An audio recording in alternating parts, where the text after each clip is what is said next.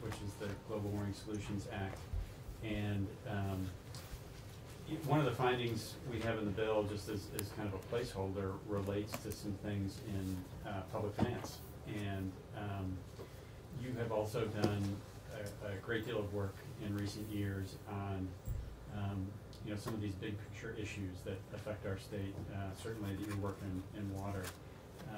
But I wanted to make sure that you had a chance if you were interested, and I appreciate you taking up the invitation to join us just with some thoughts on the bill. We're very open to any improvements we can make, and as I said, I think the focus was on with you being essentially the chief financial officer for our state. This is an important thing to talk to. So welcome, and thank you for joining us. Well, thank you very much. For the record, Beth Pierce, the state treasurer, and I'm going to start with I wholeheartedly support the bill. I think that this is a big step in the right direction. I'd like to read a little bit of what I started to write in terms of a really long report, and then not do that for the rest of this, because I don't want to completely bore you with facts and figures. Obviously. Yeah, Exactly. We got another 7 or 8 hours. Yeah, By the end of there that. you go. Most of my reports, stop at page 90 or so. Clean water, I think, was 93 plus probably 3 times more than single. Okay, but decent type. So let me just start off with a few comments that came from doing the clean water report and thinking about the issues as they relate to climate change. And also we have on our webpage a report called Environmental, Social, and Governance, which talks about some of the efforts that we're making with respect to investments in climate change. And I think that if you're interested, you should take a look at that.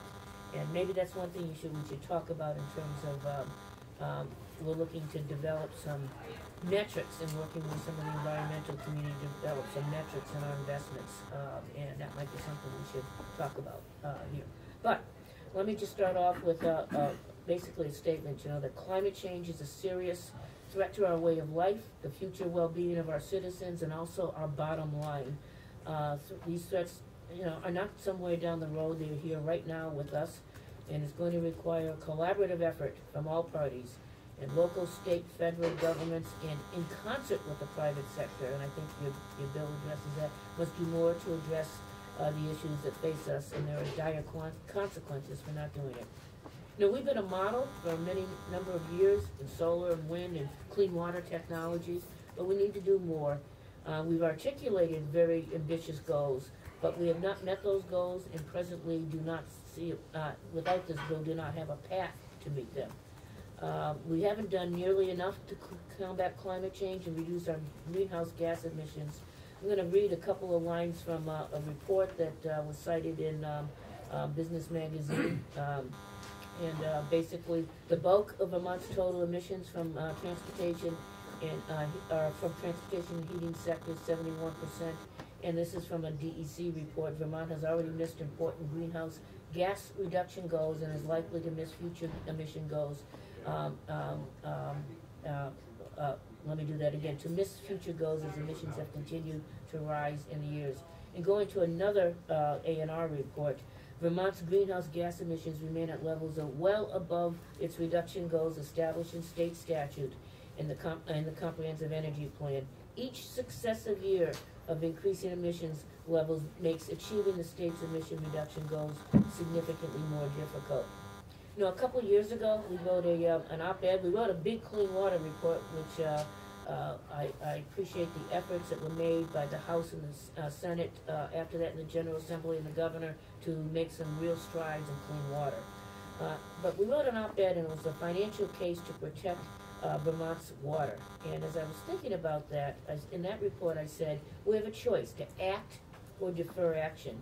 And we can't continue to defer action. Simply put, there is no choice without jeopardizing the health of our citizens, our economy, our natural resources, and our way of life. We are in a similar position now with the task ahead of us. Delay is at our peril, and each year we delay, we have more risks and more costs.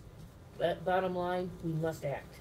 Now, I want to go through a couple of pieces on that. You've probably heard all these already, but looking at some of the data on the state's website, You know, total rainfall has increased over the last 50 years. Storms have increased in intensity.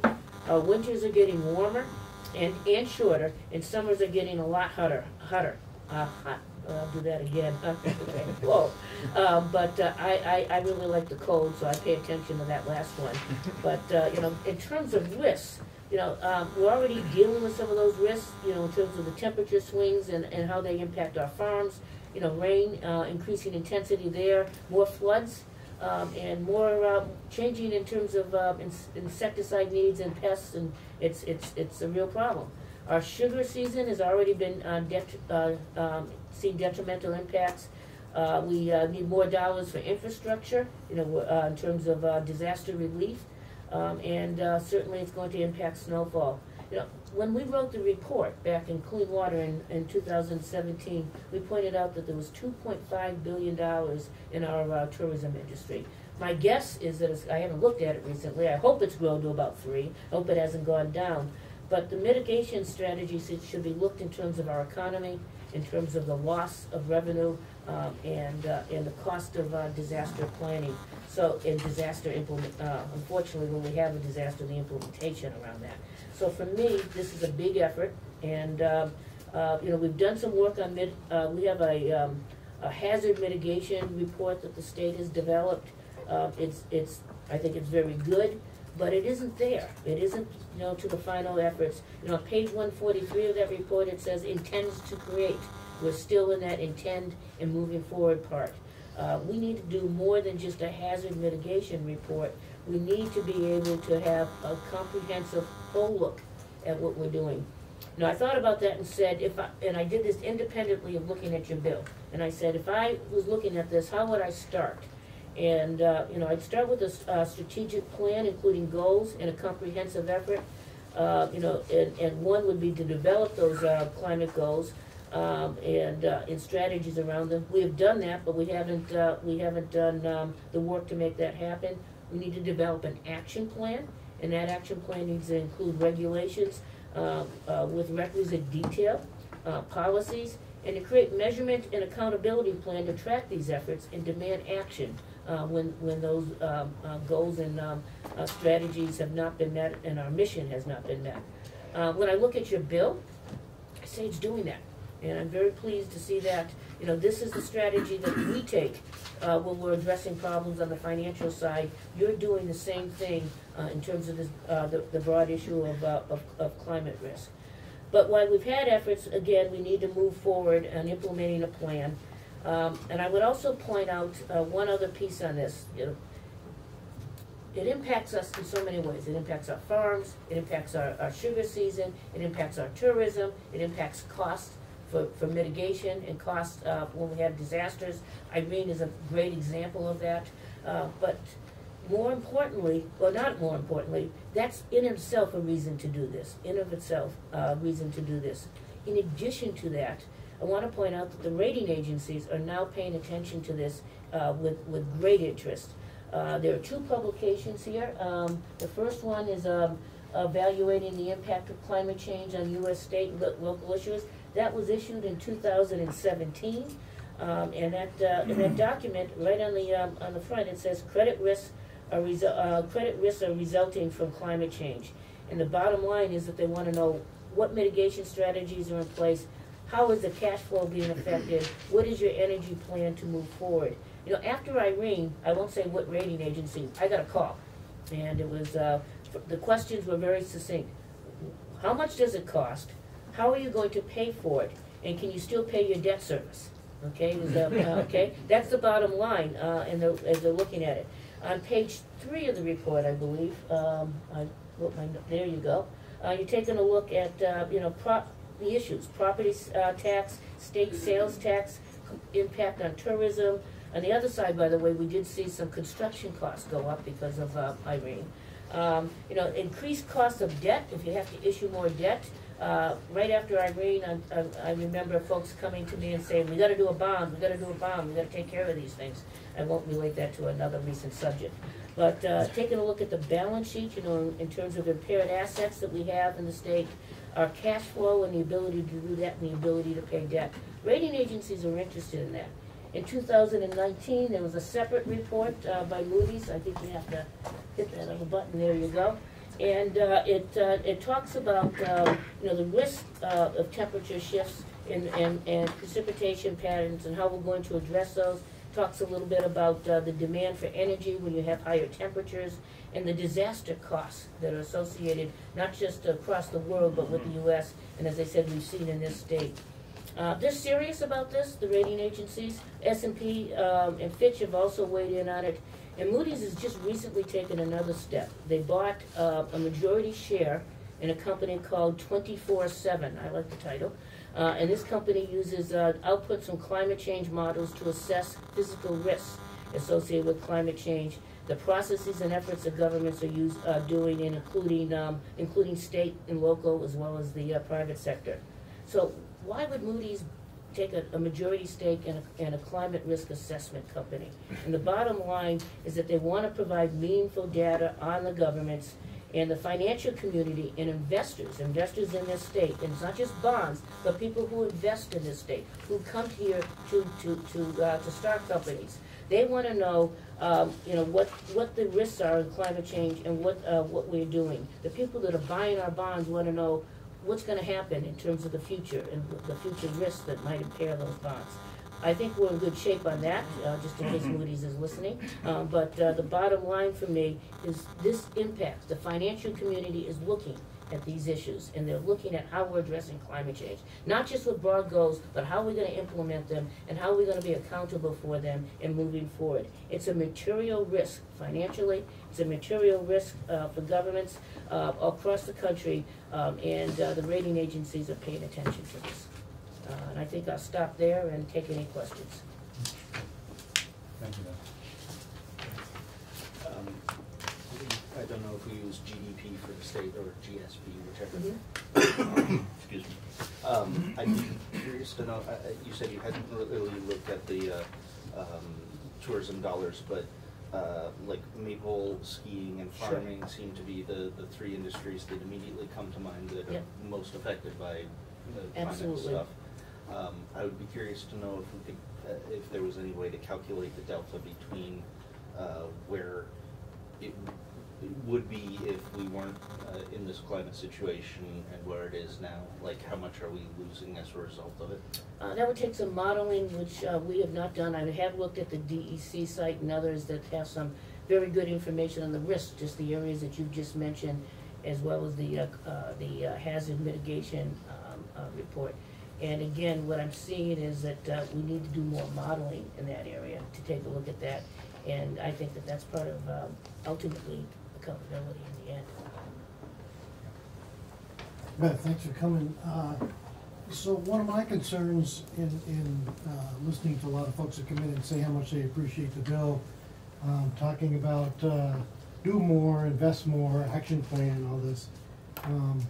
My concern is I don't see what those investments and costs are going to look like. They're kind of in a blind area right now.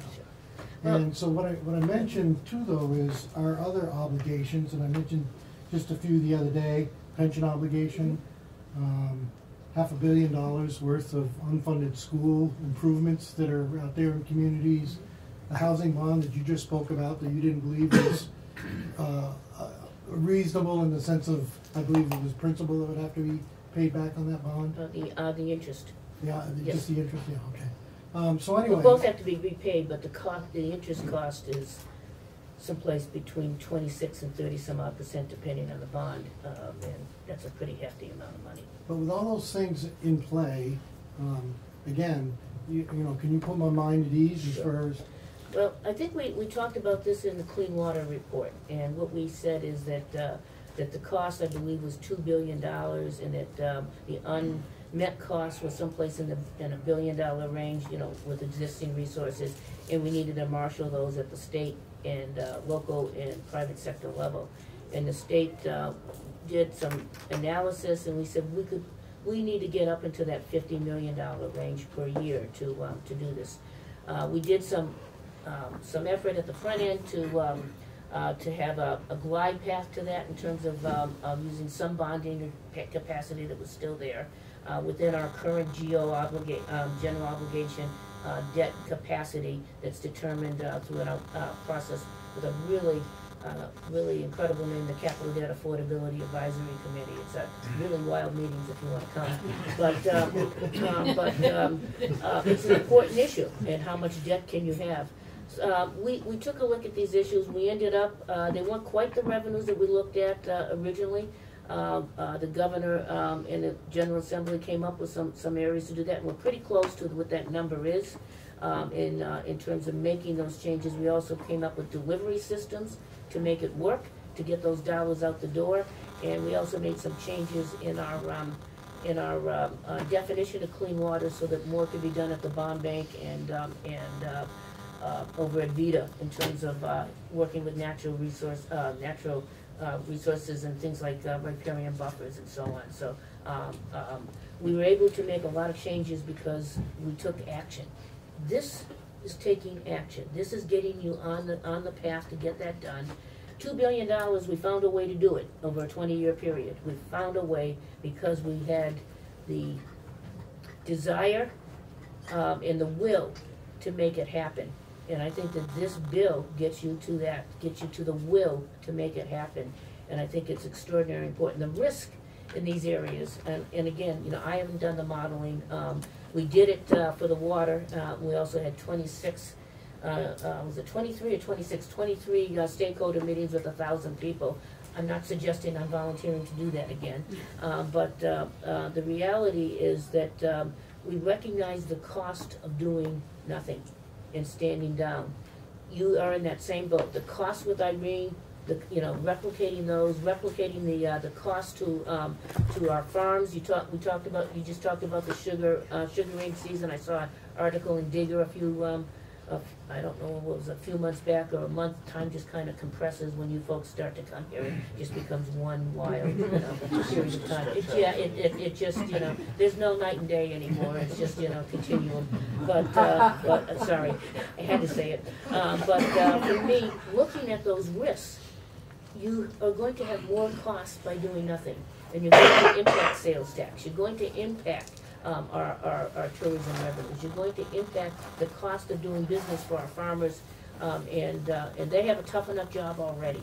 For me, inaction is not the choice to make. I wholeheartedly support this bill. So just to follow up, Please. so would you recommend a similar modeling effort? Well, I think that would be part of action plans that would be developed by the agencies to work forward on this. I certainly would be.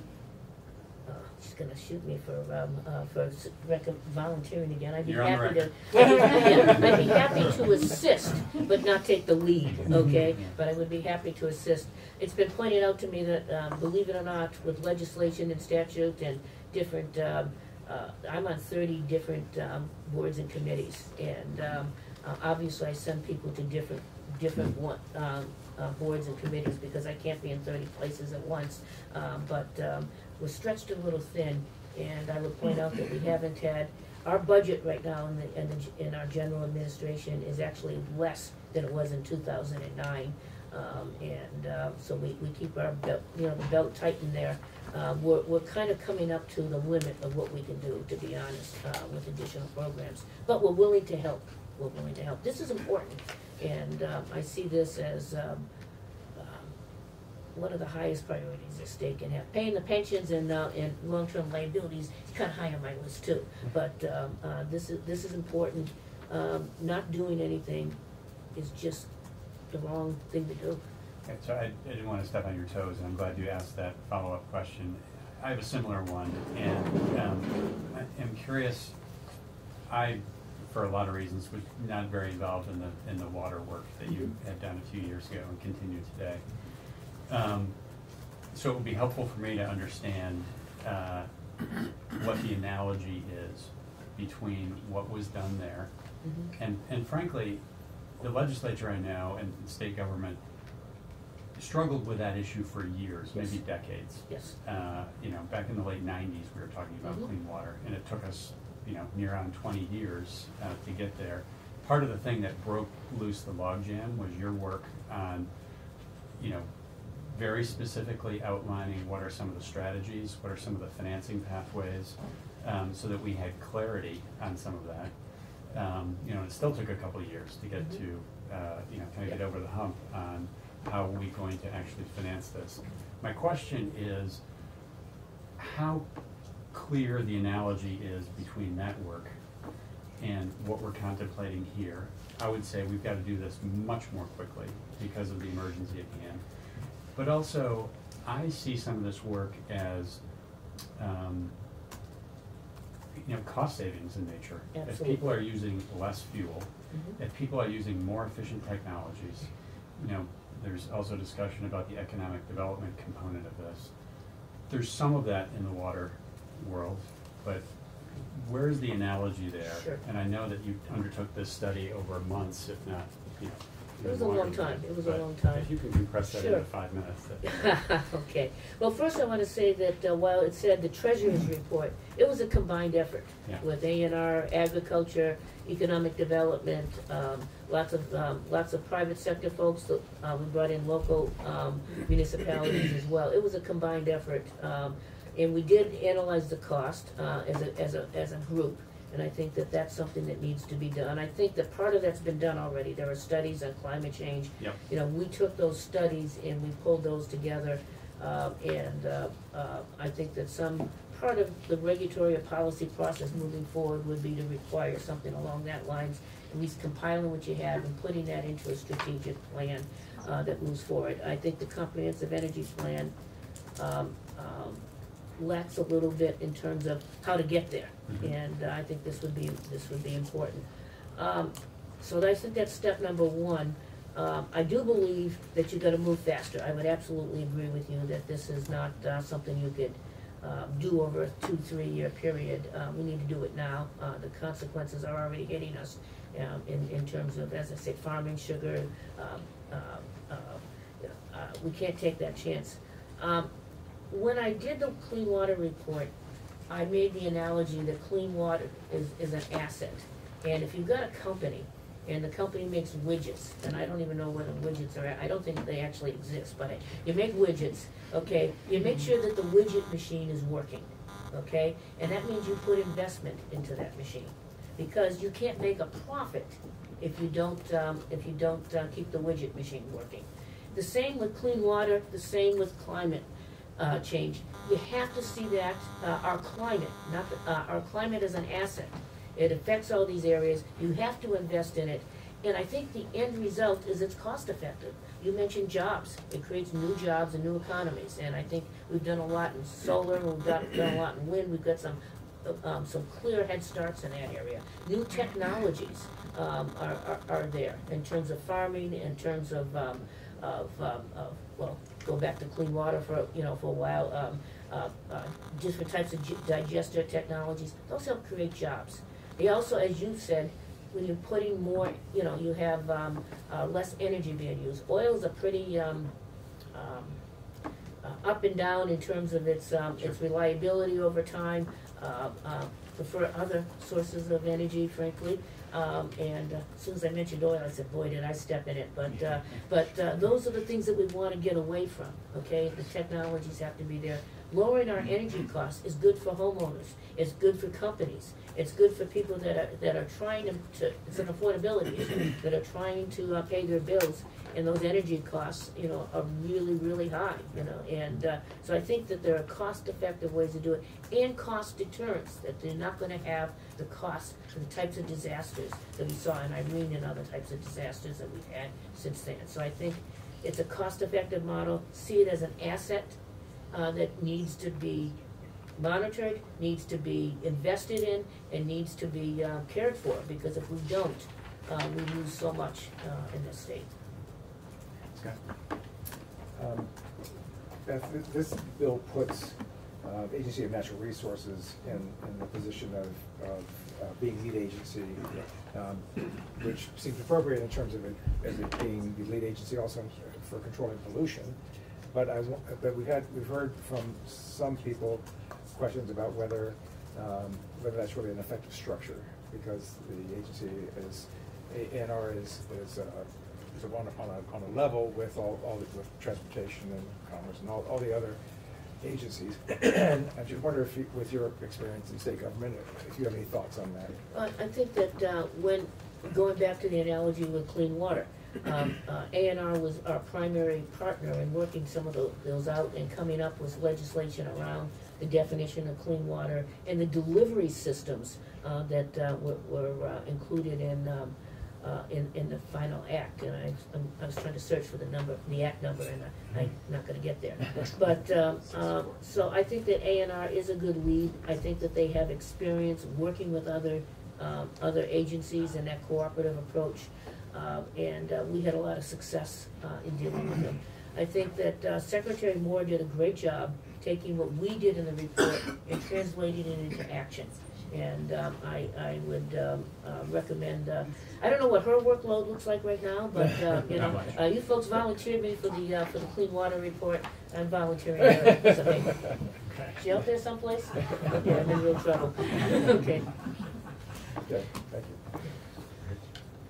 Any other questions? Have I answered your questions? You did. Okay. You did. Well, you certainly answered mine. But go ahead, Heidi. Sorry, just to follow up on your last answer, because this is one thing that's come up from a number of people, if ANR is the right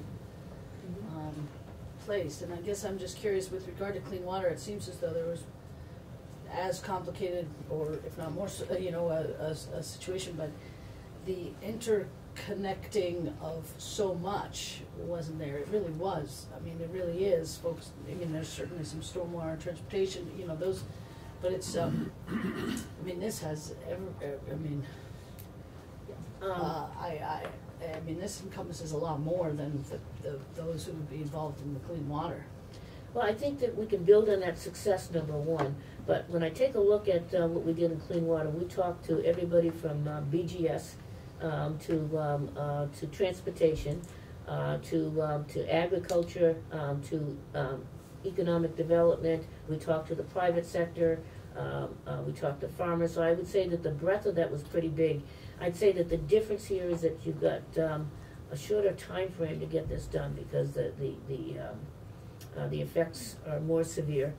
They're related, obviously. But I think that ANR has the capacity or perspective to be able to do this. You know, I can't answer for their resources and, you know, in staff and what that's going to look like down the road. That's something that they'll have to discuss. But what we found was that the ability to bring those other agencies, other partners into the conversation, the capacity or the will to do that was very clear in ANR, and I think they can do it again.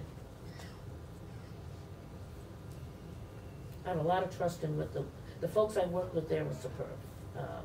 They did a great job. Great. Thank you.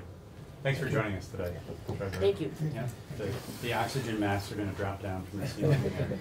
Sure. Oh, Have the window open? Okay. You might need to have the door open. Yeah. The door is open. Yeah, feel free to open that door. It's open. It's open. It's open. Partially. You might need to really open it. Take it off the hinges. I don't believe The little squeeze Windows open, special yeah. for me. Laura, it's been mentioned that maybe is that your person? Might be, Yes. might be in danger of falling out. That would be really upsetting. Did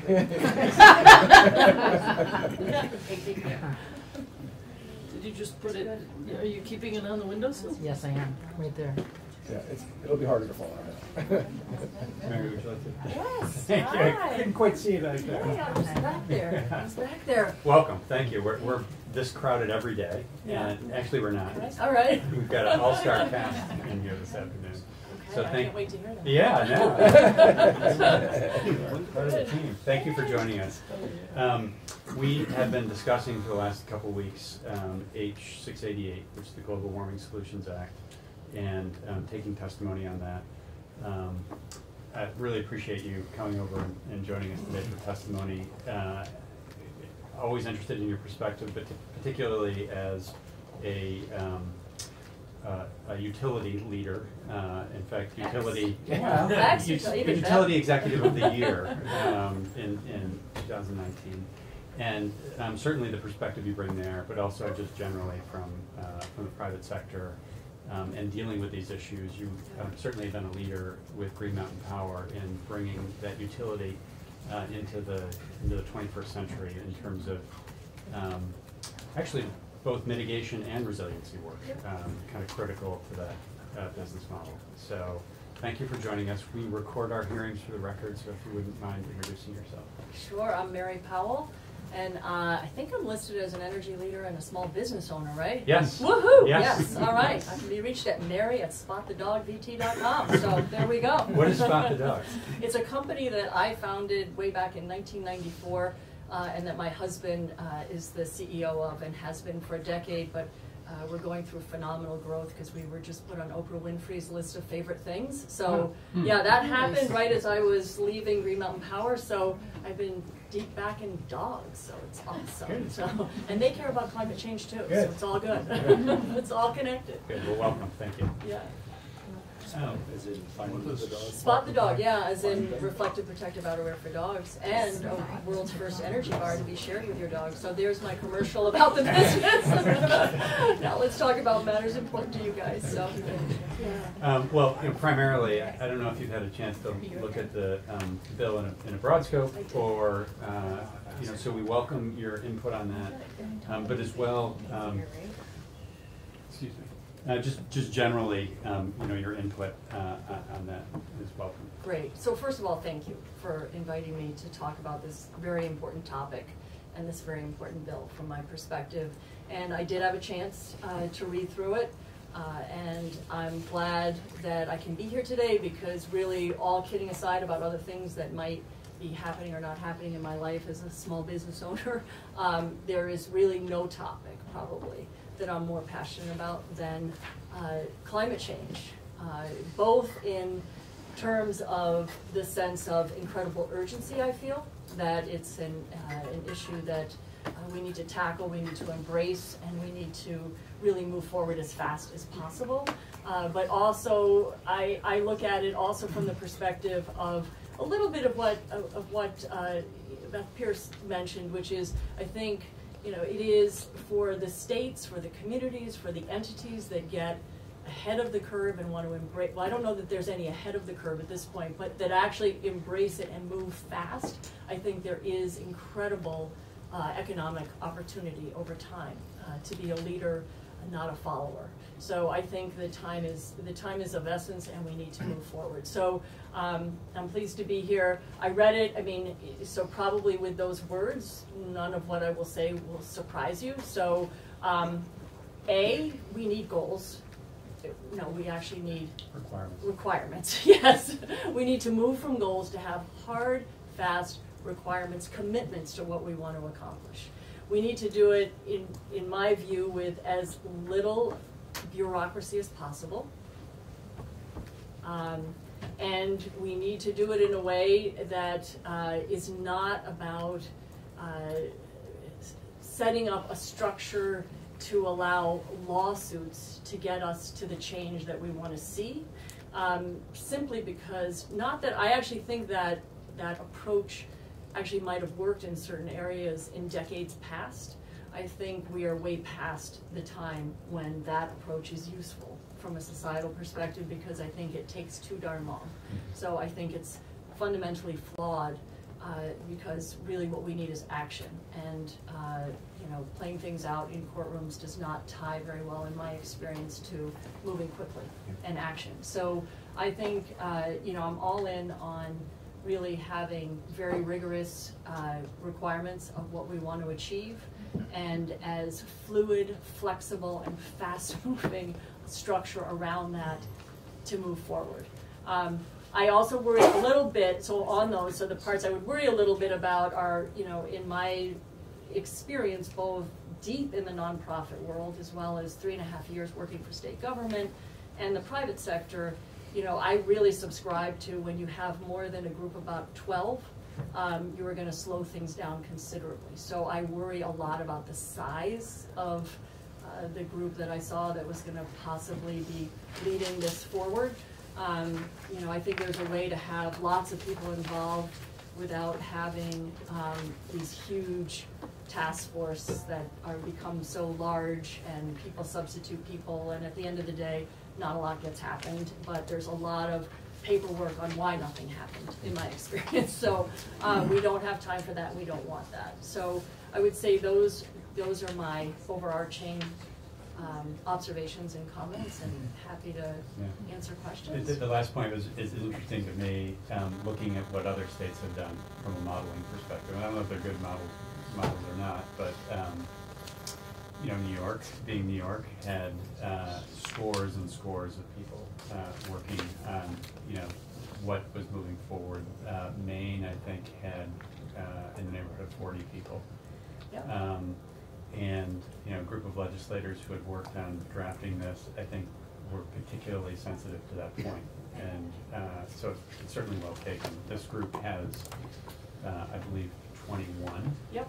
So smaller, but, you know, still larger than, and in fact, we heard testimony this morning that, you know, who's missing?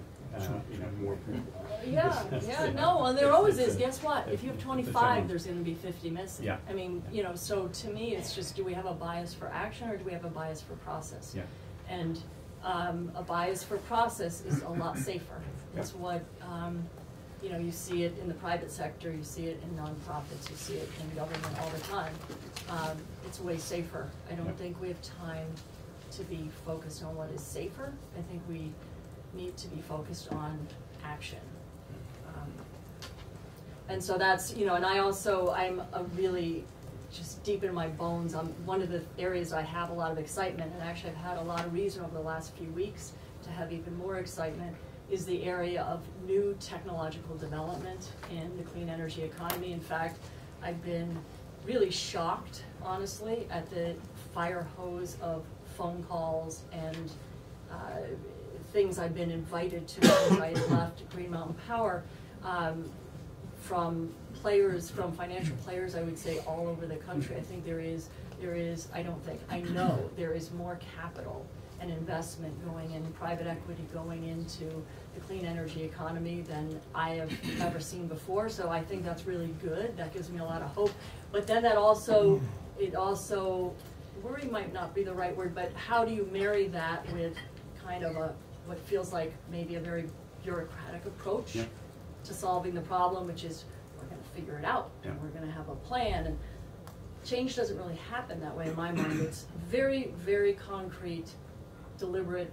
We are going to get here by then, right? And then really creating momentum and entrusting a number of folks, no more than 12, to work with a lot of others, right? Because again, you can't get anything done without 1,000 conversations. So each of those 12 needs to have 1,000 conversations. But you know, and then really moving forward. You know, we know where our problems are. Yeah. I mean, that's the cool thing, you guys. I mean, I read it like it's transportation, it's heat. Like we know. It's so what we really have to have is the courage and the bias for action. So let me ask you on that point, as a utility leader. And I think utilities don't have the reputation as being the most dynamic part of the American economy. Right. But as you're looking forward, you know, in terms of 10-year capital plans, and thinking of the transformation that Green Mountain Power has gone through in the last 10 years, again, when you're looking forward 10 years, you don't know what technologies are coming down the road in year, you know, 6 and 7 and 8, and yet you're creating capital plans, you're creating strategic plans to try and get to a certain place. How do you deal with that uncertainty as you're, you know, looking ahead to whether it's renewable goals or decarbonization? Well, and there's a little bit of, I mean, sorry, the Dilbert of leading a regulation. So you, by definition, have to do these longer term things that you file that, you know, really from my perspective, hopefully you don't spend a lot of time obsessing about. And actually most of everything we on the ground tried to focus on when I was there was what are the things to do in the next 2 years, right? Because, and that's my point, you can't sit here today to me and chart out, or you could chart it out and you'll be so wrong because it's you're not allowing room for how things might change. So again, I use the storage example as a great example of that. Like, we didn't have any plan, strategic plan that said we're gonna get into storage, right? We created a culture and a requirement that we were gonna move in a certain way, right? And we cared a lot about not just climate, lowering carbon, but we cared a lot about improving resilience, you know, for the customers that we serve. So when we heard about this, we just jumped on it, right? And then that became really the cornerstone of so much of what we did strategically. So, I mean, one of the first things I did when I joined the industry was I threw out the strategic plan. Because I think these 3 to 5 year plans don't make a lot of sense in the modern economy. There's requirements that you have, so, you know, these IRPs and the D2Ds and the blah, blah, blahs, but, you know, then you actually have how you run your company and how you seize opportunity with crystal clarity on goals and measurements, so you know if you're moving towards those. And I think that's one of the challenges state government has, or any government. Yeah. But we heard testimony earlier this week about actually someone who's working with a group helping to move Maine forward and it was a note of caution, but also optimism of leaving room for market solutions that we don't know, we don't know exactly what those are yet, but they're there, and they're going to develop, and Moore's Law has, a part of this process. Right, So. right. And yet we also know, we have, 620,000 of us, right? And we also know that the transformation we've started is tiny compared to where we have to go. So there is also room to be said, we should be, in fact, when I got Utility Executive of the Year, on the one hand, it's nice. On the other hand, honestly, I felt like it's kind of sad that the progress we've made is seen as this national example, when literally we have maybe 1,500 homes that now have dramatically improved resilience. So how do we get this team, that's going to enact what you're talking about, to focus on making that 20,000 by next year? Like, even if just figure that out, which actually shouldn't be hard. Or how do we get from the level of EVs we have to X, and know then that you're measuring that and you're making this great progress. So while we leave room for new technologies, we can also really, really develop much faster the existing ones that we have, and have them in more homes and businesses, cost effectively. Yeah. Mary, the chair had mentioned new technology playing into this as well, how and if it should. I sat up last night thinking about this as well. As you can see, we have a board with numerous bills on it. I thought last night another concern of mine is going to be holding back this body, the legislative body, from enacting all these other things around it. And maybe some of them would be good. Will they be included in the overall plan? I don't know, but I mean, it's everything from, you got people out there pushing for 100% renewables by 2030. I mean, you and I know that's not going to happen. Well, you might not. I'm not so sure I agree with that. I think that could happen. I think it could happen. Yeah. Well, again, I want to see. I want to see that plan.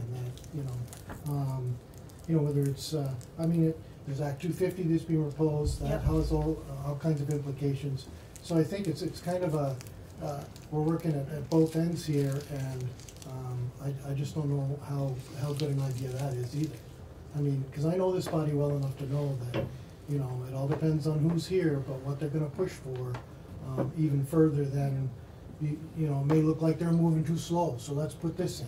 And whether that's going to be part of meeting that goal, maybe that's something we need to talk about too. If something that the legislature does above and beyond what the commission sets forth, right, and Agency of Natural Resources promulgates through rules, is that going to be counted? Is that going to be also included in that goal reduction effort? It's a concern for me, a big concern. Yeah. No, I hear you.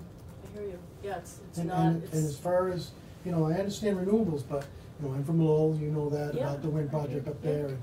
And I guarantee you try to get another wind project in, and, you're looking at 15 $1.5 million now to get new transmission Right. line to get to even use the power. Right. So, you know, But that, let's remember, I mean, one of the really cool things we have going for us in Vermont is we already have an electric supply that is pretty darn clean and low carbon.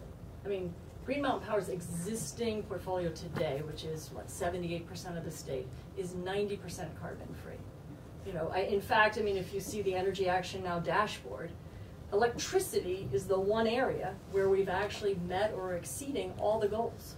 So again, I think part of our, because we're used to it, it's how we've thought for decades, I think, in Vermont. Every time we have this conversation, I think we quickly go to the electric supply.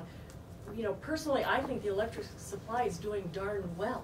It is the other areas, how do we help advance technological advancements where, again, if we use strategic electrification, we could actually help keep rates lower into the future. I mean, the fact of the matter is Green Mountain Power's rates have gone up below the rate of inflation over 2 decades. I don't know any other part of government or anywhere in the state where that has been true under the rate of inflation. So you have a pretty green, affordable supply.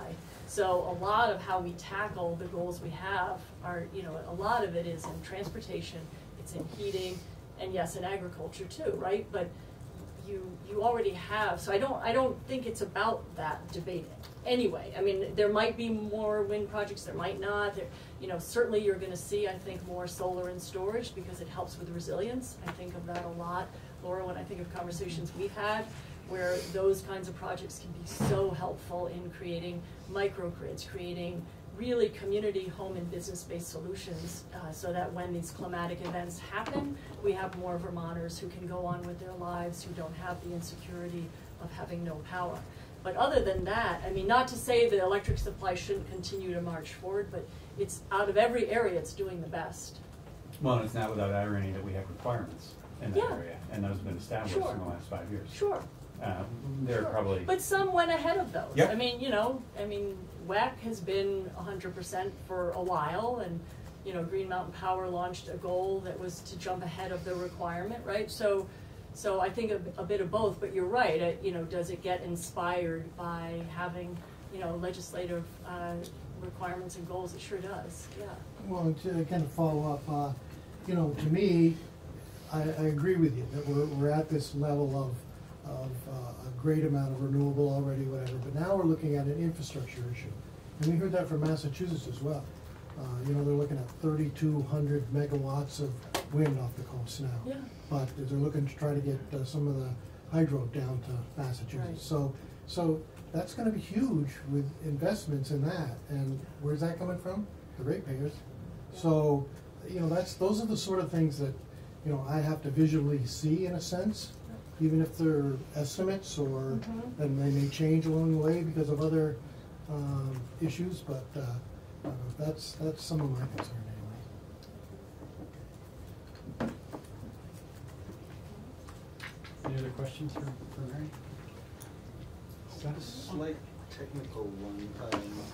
With regards to resiliency, if you don't know, maybe you could point me in the right direction.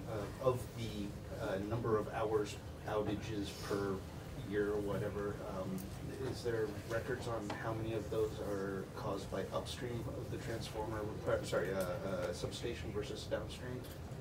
Oh, there is absolutely records, I think, relative to outages that you could get from all the companies as to exactly what created them. So, you know, tree-related, where, located, yeah. The major ones, though, that really shake or shook our customers to the core are, you know, again, the big major events that come in that really knock down infrastructure on both sides of the substation and knock down. You know, that is, you know, again, actually, you know, if you look at just core reliability, like the day-to-day reliability, you know, the Vermont stats stand up very well certainly against any rural state. I mean, just day-to-day reliability stats in Vermont are really good. So I think there's been adequate attention and investment across the board. But it is those major climatic events. And that was a lot of what informed me so many years ago when I was out working a storm, probably 12 years ago.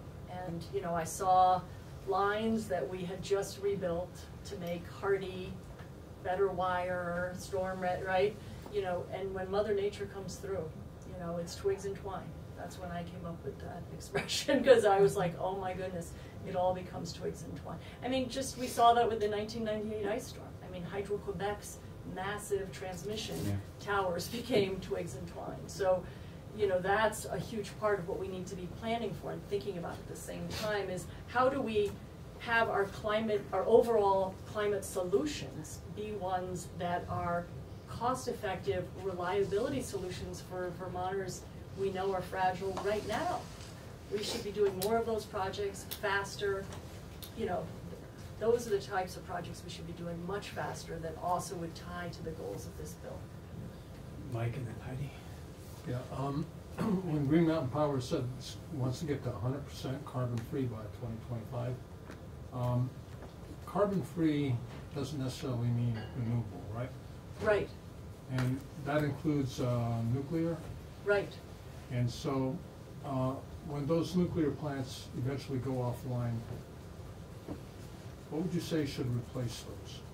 Well, so just to back up for 1 second, we said 100% carbon-free by 2025, 100% renewable by 2030. So the whole point was to have, and that's what we did way back in 2008 when we launched our strategy to go low carbon, cost-effective, incredibly reliable. It was always about using the benefits of existing nuclear as a bridge to a much cleaner, greener portfolio. So yes, so that has always been. So I think there's an expectation. Again, I'm not there anymore, so I'm not speaking on behalf of the company, because goodness, a lot could have changed just even in a few weeks. But you know, a lot of it is taking advantage of some technologies that we know are there now.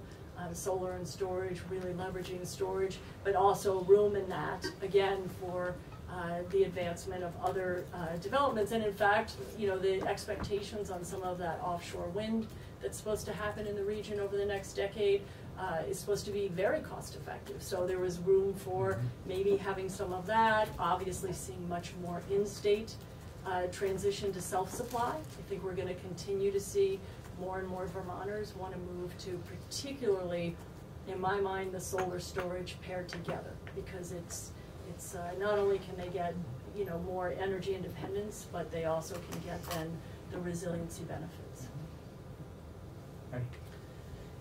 Thanks, Mary. Appreciate it. It's good to see you. Good to see you too. I just want to go back to your push. We need action. We need a process to action, and things take a while. And in the business sector, as we know, that's much easier. You can just make a decision and roll with it. In this particular, as I said earlier to Scott, dictatorships are really efficient. Democracy you were quoted. not so Right, much. right. I think you were quoted on that. Yeah, I was? Yeah. Oh. So I guess that's my kind of, in your experience, and you've had a lot throughout the years with this particular building outside, this kind of thing. And what I worry about is us. We have this process in place, with this bill. What I worry about is us not really being responsible for doing the policy making, that it goes to the executive branch. And I guess I just wonder, I wonder what your thoughts are, and I'd like to see if we can, see if we can come to a place where we're actually, as elected officials, as people elected by the people of Vermont, doing, making these decisions once the plan comes to fruition, and I just wonder, I know that there's some concern that politically it might be difficult or what have you, and it might take more time than what we have in the future of a lot of people. So I'm wondering what. And then, of course, it goes to the judiciary, if it doesn't, so we're kind of saying, okay, the executive, and then the executive, if that doesn't work with the cause of action, we would go to the judiciary. So I'm just sort of wondering what you're. Right, I mean. If you have the confidence that we'd be able to do it as a legislative, I mean, I think at the end of the day, anything, first of all, thank goodness it is a democracy, right? So, yeah, and again, the work that I've had the good fortune of being a part of, you know, also was not work that you could do by fiat. You know what I mean? And it's, no good work, in my opinion, actually is, right? Good work is hard. Like, to do really good things is hard, by definition.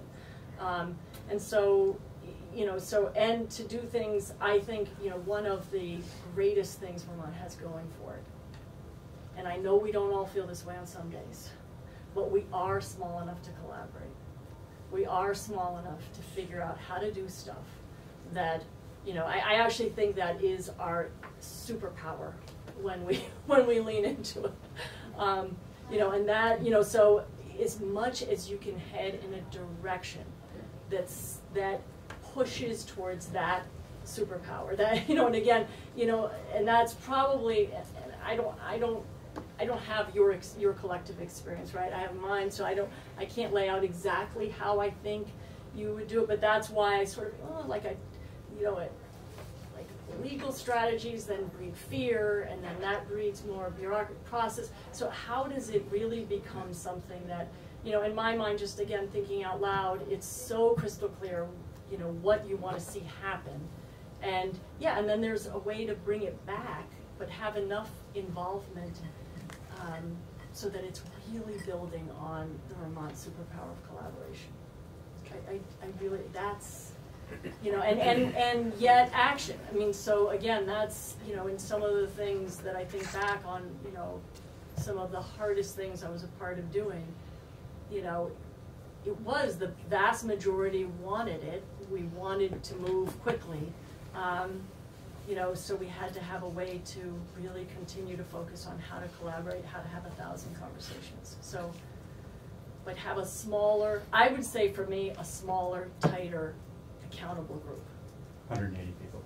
Yes, exactly. Yeah. Perfect.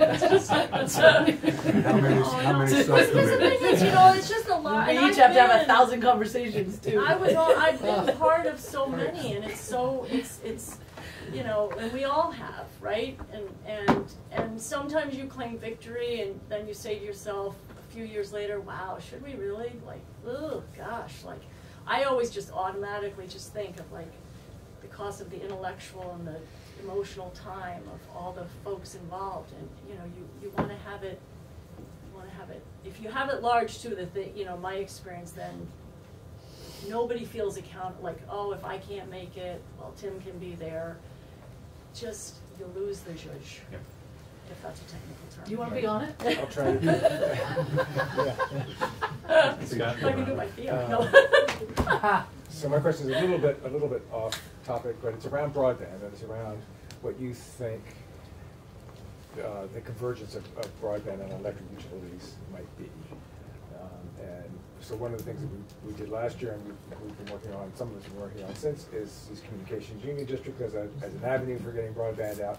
And one of the things in my mind has been, well, maybe actually 10 years from now, it's going to be your electric utilities who are really using broadband and are really the vehicle for getting broadband delivered.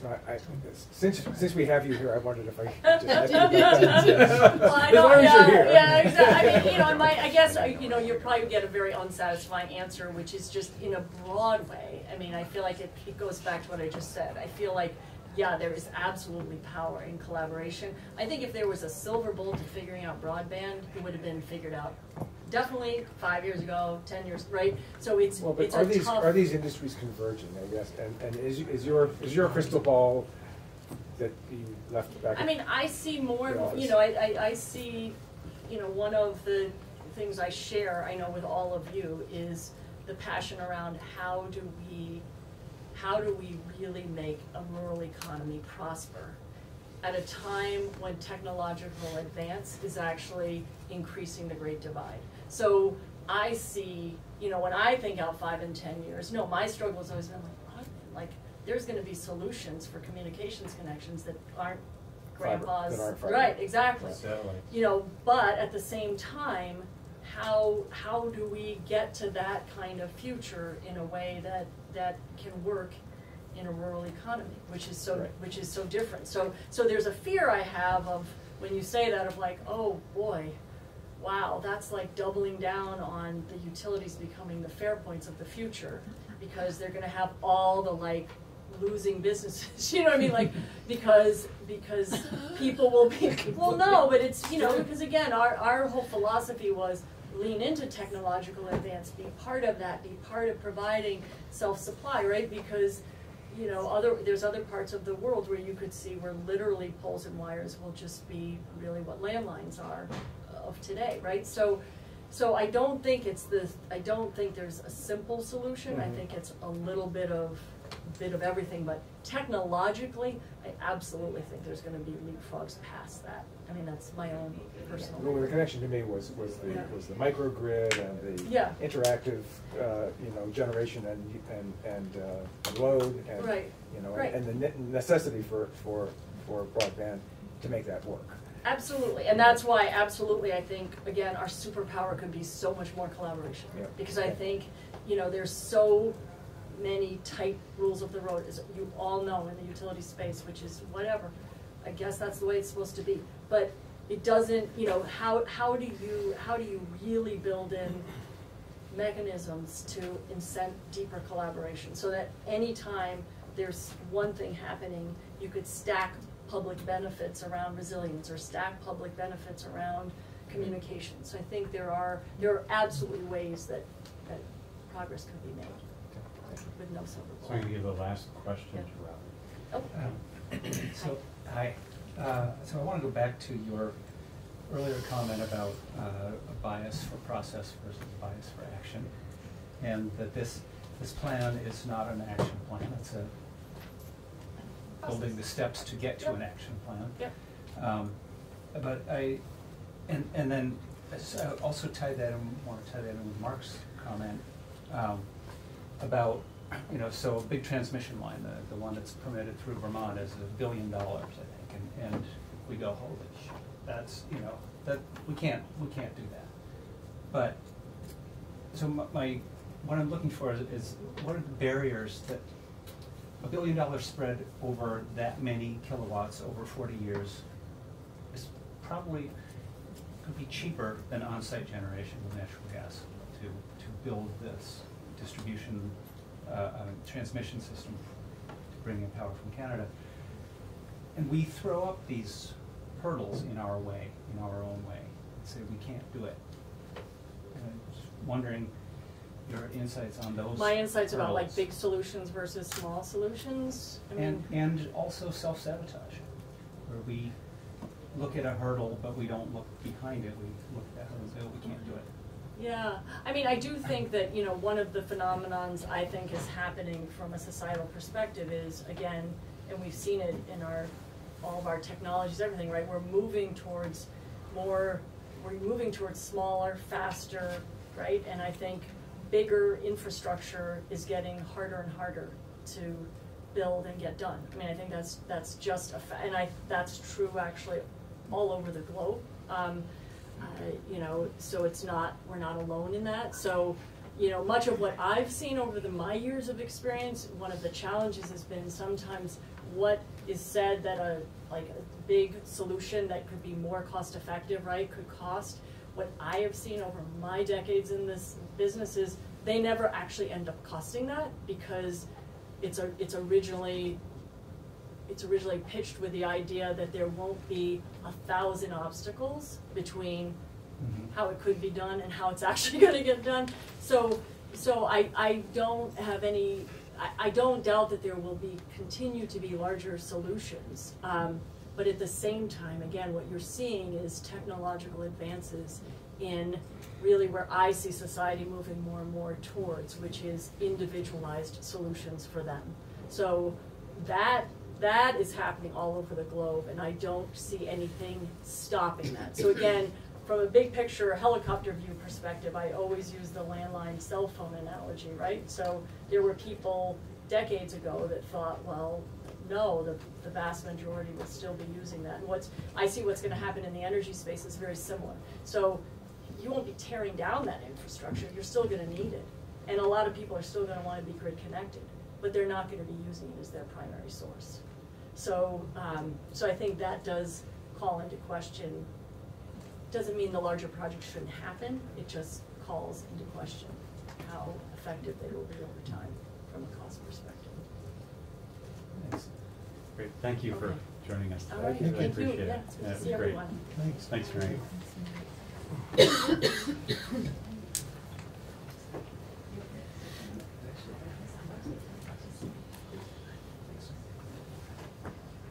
Excuse me, sorry. Hi, Good Mike. afternoon. Yeah, How good are to you? see you. Good Yeah, to thanks see you for- all. Thanks for joining Hi, us. Heidi. My pleasure. I always love listening to Mary. So do we. I can't disagree with anything she said, so maybe I should just cut my testimony short. No, I think this is actually the first time you've been to our committee, at least since I I've been here. believe it is. Yeah, but, and I know you've been in this building at Vermont, but maybe not as a palatial committee room as ours, so. I know, usually they're a little smaller, right? Yeah, exactly. Well, if you were, as I was saying the other day, if you were in Senate Ag, yes, that might be the only way. So, Wynn, thank you for joining us My today. pleasure. I don't necessarily have an introduction other than to say we've been working for a couple weeks on H.688, which is the Global Warming Solutions Act. And I know that you, so thank you for coming to offer thoughts on this. I know that you are bringing a few different perspectives here. One is a Vermont business person who is involved in a very key industry in our state that has some, climate things that are of interest. And I know that you're also involved with the Nature Conservancy. And we've had some folks provide testimony as well. So just by way of introduction, thank you for being here. And if you can introduce yourself for the record, because we record our hearings. Absolutely. So, thank you very much. I'm Wynn Smith. I'm a resident of Warren, Vermont. And I'm actually coming here, as you mentioned, wearing two hats. One is the president of Sugar Bush Resort. Up till 2 weeks ago, I was actually the owner of Sugar Bush Resort. Congratulations, Thank by you the very way. much for 18 years, but also a trustee of the Nature Conservancy Vermont. I'm going to give you my written testimony, so I don't necessarily want to read that. A little redundant, but I hope you'll read it. Yep. But I'd like to just paraphrase it and talk about what I think are some of the substantive issues I see as a business person, but also as a conservationist and a member of the Vermont Nature Conservancy. Obviously, I think everybody here knows the importance of winter sports, the ski industry, the impact we have on the state. If you don't, Molly Mahar is right there, president of VSA, and I'm sure she'll share the statistics. And also, that we're facing, and I'd like to refer to it not as climate change. This is something I actually learned from my new owners, and I refer to it as a climate crisis. And maybe that gets to Mary's point about actually creating more urgency if you think it was a crisis and not just a change. So I'd like to, really change the dialogue and talk more about the climate crisis. I've seen it in my long career, and I spent 28 years in a finance degree. I saw a lot of industries. And I saw a lot of industries and companies that failed to recognize trends and change. They sat back, they used a strategy of hope as a method, which never works, and they went obsolete. I saw other industries that represented change, and they had the courage to actually embrace change, and with change see an opportunity, even though there might have been a short-term cost to it. And that's the difference, I think, between a winning strategy and a failing strategy, and maybe is very relevant to what we're seeing today. And I think the other thing, too, is we all know that what we do in Vermont is minuscule, right, for the climate crisis we're facing. The carbon that's put out by coal in the United States, by India and China, it's just massive. So what we do here isn't going to solve the climate crisis, but I do think it's important that we take a leadership role for a number of reasons I'll get into, and that we really, embrace the fact that we can do something, and that cumulatively little steps do make a difference over time. So at Sugar Bush, just to give you an example of what we have been doing, and I sent you a copy of the Valley Report that I think really summarizes what we've been doing. We've been trying to focus on a number of things like energy efficiency. We've been focusing on supporting renewable energy, especially solar development, installation of electrical vehicle stations, development of energy efficiency buildings, use of LED lighting wherever we can. So I think those are small steps, but they're important steps, and they're things that we can do that I think make a difference. And with the help of Efficiency Vermont over the last number of years, we've actually reduced our energy consumption by 34.5%. That's a big number. That's relevant. Not only is that good for the economy, I don't know that it makes Mary that happy, but actually it does. But it's also good for our business because we've reduced that cost of our business. So therefore, we have a margin to spend on other things. And I'm going to get into what we're going to have to spend. But just to give you a little idea about energy, and a little bit of a tutorial on snowmaking. When I bought Sugarbush in 2001, we had 6,000 cubic feet per minute compressors to make snow. In addition to that, we used to have to import for a period of time diesel generators in order to make snow at less than capacity. So because of the energy efficiency we have today, we currently only use 2 compressors, one at Lincoln Peak, one at Mount Ellen, that both use less than 4,200 CFM. So think of that energy savings that we've done, and that resulted in that 34% reduction in actual kilowatt usage. So the actual, if you want to talk about kilowatt reduction, it's actually 5 million kilowatt hours that have been reduced, 5 million kilowatt hours that represent that 34.5%. In addition to that, I mentioned we have worked on solar development, in particular Green Mountain, or Green Lantern, and we've developed so far 5 solar fields that are producing 2.5 megawatts of electricity. And the net metering has really allowed that, so they've been using our net metering. We get some cost benefit out of it, but it's really been a tremendous benefit, I think, for solar. In addition to that, we're working with Green Lantern and Mad River Solar on 3 other solar sites, one of which would be actually one of our parking lots at Sugarbush. Currently, we've also installed 22 electrical vehicle charging stations at Lincoln Peak and Mount Ellen, and we have 2 additional charging stations in our Claybrook Hotel. So obviously, we're trying to encourage and motivate the use of electrical vehicles. And then I think importantly, this is where I think, being a small state actually can be an advantage to some degree. We've made a decision that we want to become more outspoken advocates for climate action, both through our own public messaging as well as supporting the right organizations. So last year we became a top-tier sponsor of Protect Our Winners. And if you're not familiar with them, it's really worth looking. It's a group of young athletes that have a great following among the younger generation. And we've also become an increased sponsor of 1% for the Planet. Personally, I'm becoming much more involved with the Nature Conservancy here in Vermont and other environmental initiatives. And our new owner, Artero Mountain Company, is a leader in the ski industry. Their affiliate Aspen has been outspoken, they've been a leader, and I think we're going to learn from them about what we can do even more. And I already mentioned, just the change of mindset from talking about climate change to a climate crisis really came from David Perry at Altera. Now, why are we doing this? Well, obviously we're doing it for a lot of reasons, but I think a very important reason is because our guests want it, especially the younger generation. Increasingly, people ask us, what are you doing about climate change? If you don't have a good answer, they don't want to spend their money here. So from Vermont, we want people to realize that we're taking action. We want the next generation to realize that we are being responsible, and we want them, frankly, to spend their money here instead of somewhere else. So there is an ESG initiative to this as well. But let's talk a little bit about climate change, because often I get asked questions. Are you seeing less snow? And they're assuming I'm going to say yes, and I say no. Are you seeing a shorter season? They're expecting I'm going to say yes, and I say no. So that's not happening, and it could lead you to the conclusion, well, climate change isn't happening. It's not affecting the ski industry. But that's totally wrong. So here's where we are seeing the impact, and it's significant. We're seeing it in the greater volatility of the weather. And last week was a great example. We're 100% open. We had great skiing. Suddenly we have 50-degree weather, rain. We're down to 50%. We're going into the all-important Martin Luther King weekend. We lucked out. We had enough snowmaking temperatures to make good snow. We had enough natural snow. We're almost 100%. And we had a record day in our history. Most ski resorts did. Now, had that not happened, had that not luck happened, what would have happened? We would have been down considerably. The tax revenue of the state would have been down in sales and use of rooms and meals. So it would have had a pretty significant impact. So volatility, we've already experienced this season 5 roller coaster events. We've had good conditions, a thaw, rain, freeze. So we all know we've had January thaws forever. That's not unusual, but to have 5 at this point in time, and unfortunately maybe 6 this coming weekend, that is not the norm. That is unusual. So what does it mean for us? Well, it means that this volatility of weather is causing us to really make investments. You asked the question of, how do you look in the future? How do you plan? Well, we have to plan to get ahead of the curve of climate change. We have to invest now. We have to spend. So how are we spending money? Sometimes it's not the way I'd want to spend it. For instance, last summer, we had to bury some power lines.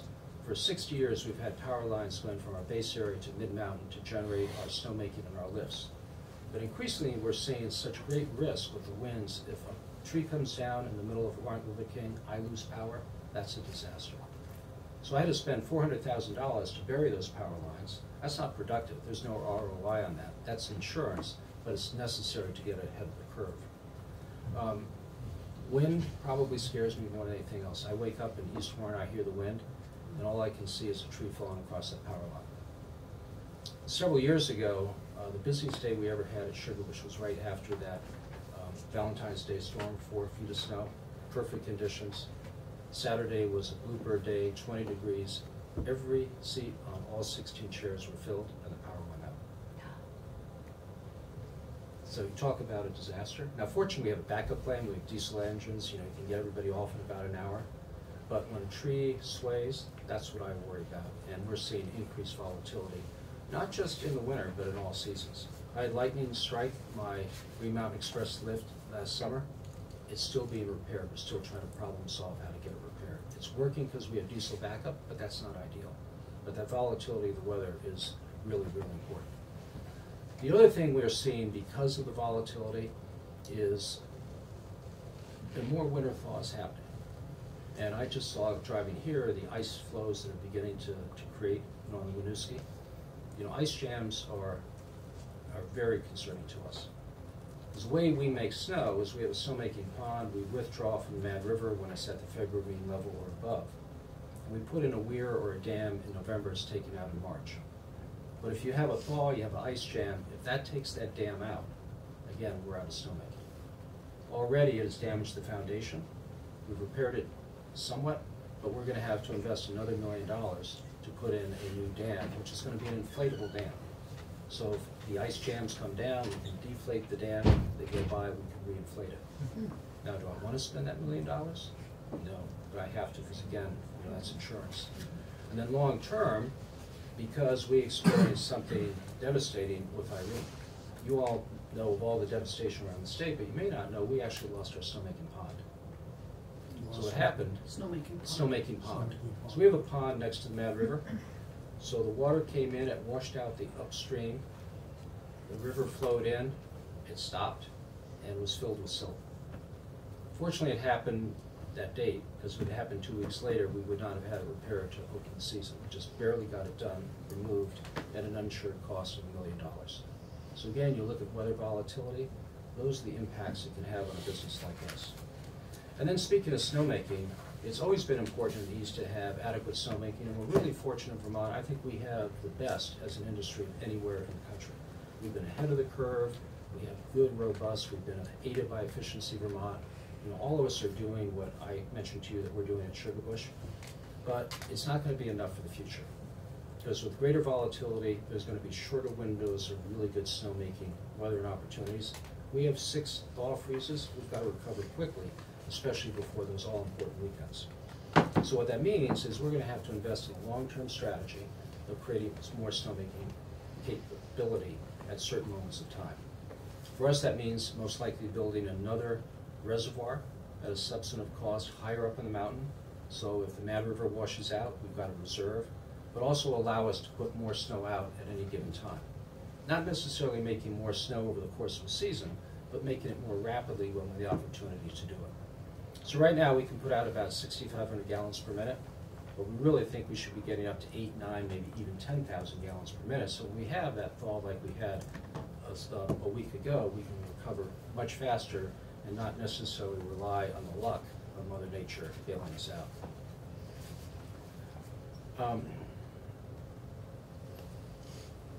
You know, as I mentioned, you know, the guests also are, you know, continuously looking at, are we operating, you know, responsibly, and are we operating in a really good way. Now, I don't think that the ski industry is going to disappear in my lifetime.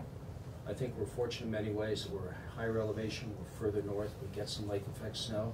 Sometimes even slightly warmer temperatures create more snow. But we don't want to bank on that, you know, even though there might be not a short-term crisis. But I want to make sure that the ski industry is around for my grandchildren's life and then their grandchildren's life. And that's why we have to start making all these initiatives. I do support H.688. I think the state needs a strong action plan that provides a good, clear roadmap. As Mary said, you know, strategic plans, you make them, but you don't put them out there and they last forever, but they provide a roadmap. They provide some initiative. And clearly you have to have goals, and then you have to have accountability, you have to hold people accountable to action. The good business does that, the bad business doesn't. You really have to have a roadmap, it changes, you have to adapt, but you have to have goals, you have to have accountability, and you have to hold people to that accountability. You know, I'm sure what's going to happen after you hear a lot of testimony, there are probably going to be tweaks to this bill, but I think, in my opinion, this is providing a very good framework. I have a little concern what Mary said. Anytime you get big councils and big committees, you know, there's a risk to that. But nevertheless, this is a good framework. If you go forward, I would encourage you to actually seek out the voice of the ski industry. I'm not representing the ski industry today, maybe Molly will at a future testimony, but I think we have a lot of input, we have a lot of skin in the game, and I think we're very interested in making sure that we're doing the right things. So we're a small state, you know, there's no silver bullet. You know, maybe when we have battery storage, that's when we can really go to 100% renewable energy. That may be the silver bullet. It's not here yet, it's coming. But in the meantime, what can we do in the state? Well, I think there are a number of things we can do, and we're trying to do at Sugarbush too. One is, I think you can encourage nature-based solutions, such as protecting our forests from development of fragmentation, promoting reforestation. Maybe there's some interesting tax benefits that encourage people to reforest, to take their land and use it differently. Promoting and accelerating the restoration of degraded wetlands, encouraging the development of healthier agricultural soils to capture and store carbon. Fossil fuels are a big problem, but so is methane.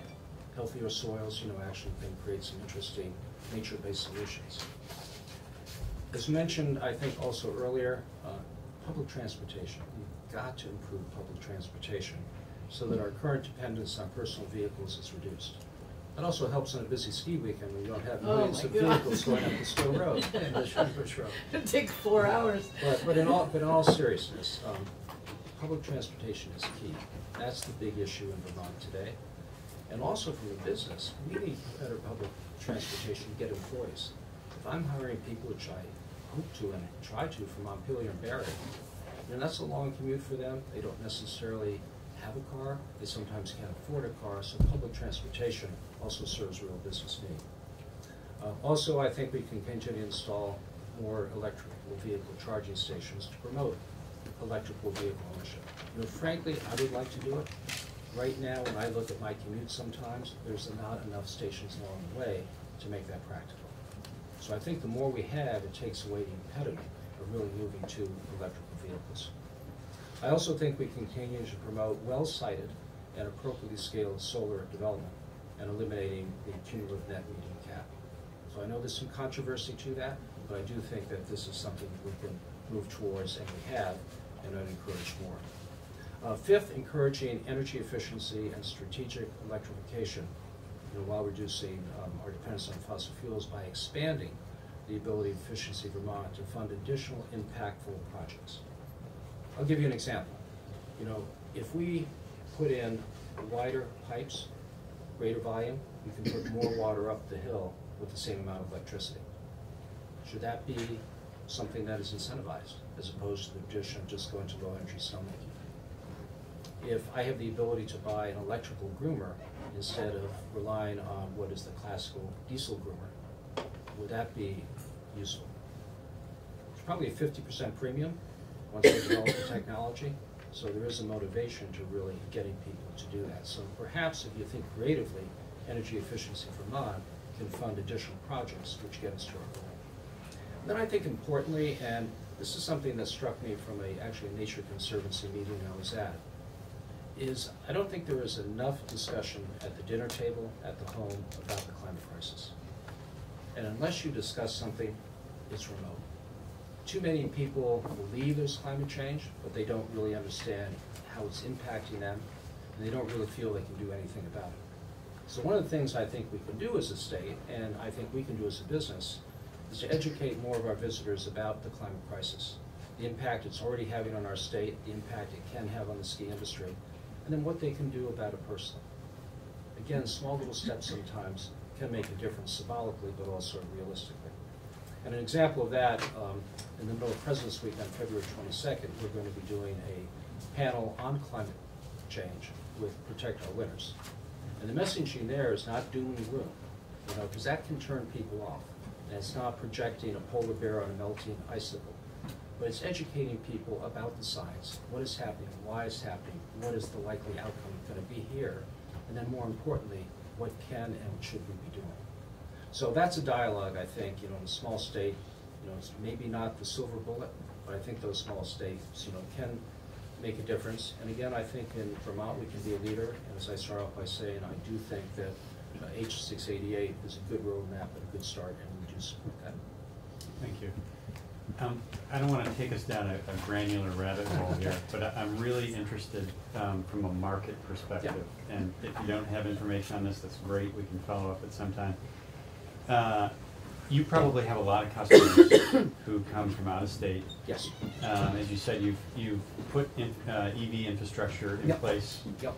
I'm curious, the market that you serve, how many people are driving EVs to Vermont? And how many are concerned about that? It is increasing. So when I take a look at the electrical chargers on a weekend, they are mostly used. I had a complaint yesterday from somebody who said somebody was hogging it. They'd already charged their car and they were off skiing. So he wanted to get in and actually get that electrical charge. Yeah. So I think it's a chicken and the egg, but I do see more electrical vehicles and I do see more demand for it, and I think we're going to see most of those 22 ports filled. Yeah, I'm really interested in that, from people driving from Boston or whatever. Well, it's not just Boston, it's even Burlington. Yeah. And I know 2 years ago somebody who's a friend called up and he said, where can I get my electrical vehicle charged? We didn't have it yet at Sugarbush, but the West Hill Inn did, and his car just was able to get up and over the App Gap, but he needed to get charged to get home. Yeah. So it's not just Boston, it's the local market too. Mm-hmm. I was wondering if you had any information based, reduced revenue or increased costs that you could directly attribute to climate? It's hard to do that, right? But I can tell you that if last weekend we didn't have that recovery, we would have lost probably a couple $1 million of revenue. So that's pretty significant. Because in the ski business, what a lot of people don't realize, we're open 160 days a year. We make our business in about 40. The other days we kind of chug along because we have to, but we lose, 3 days on Martin Luther King. That's 3 of the 40. Very hard to recover from that. So I'm really looking more at the potential threat here. I do know when we've had bad winters, what that impact is, and you multiply that across 18 resorts, and it's big for the state. But it's also a multiplier, because for every dollar spent in our valley, on the mountain, there's probably another dollar spent in the valley, either on lodging, filling up the car, going to the grocery store, eating out. So it's a multiplier effect, which can be really significant. Thanks, Wood. How are you? Good. I'm well. So I'm interested in the last comment you made with regard to the education piece on climate change. And it's funny that you said it because I was talking to Phil earlier. Yeah, Huffman. I wasn't sure if he was here. I ran into him in the cafeteria earlier, and what is one thing that's frustrating, this is probably more of a statement, but I'd love this to be sort of incorporated into education about climate change. But what is frustrating for me as a lifetime Vermonter being here is hearing, just knowing that we are, we have grown into such a consumer culture, a throwaway, disposable culture, and yet, yet it is the blame for everything that is going on right now is put on this older culture that we've created this mess that that we're in now, and that's frustrating because I think back to how I was raised, and Mom had this big thing, use it up, wear it out, make it do without. Boom, that was it. We had one car, we had 6 kids. Nobody was able to get a car. My parents didn't buy us cars. We biked around, we walked around, we lived in the village, we didn't have big houses, and I just want that to be part of the education. People flying all over to go travel here and there and everywhere.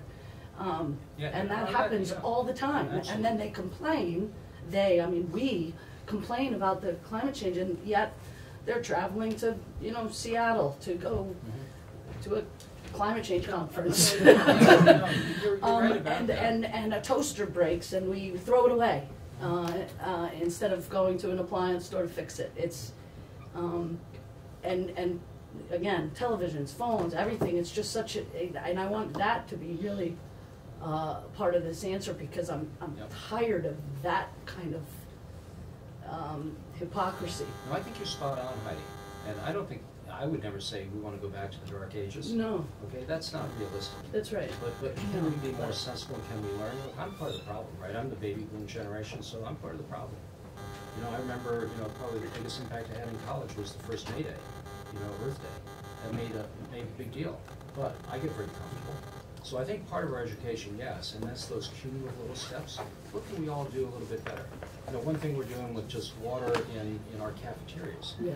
is we're taking out the cups, right? Little step. We don't have plastic straws. Little step. But I think the more and more you educate people about the impact they can have, the better it is. And that is a dialogue. It's not a diatribe. It's not a blame. It's recognizing that the world we knew 40 years ago is changing.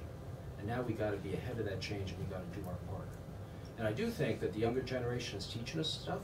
You know, when you hear their voices, revolutions are never started by old people, right? Revolutions are always started by young people.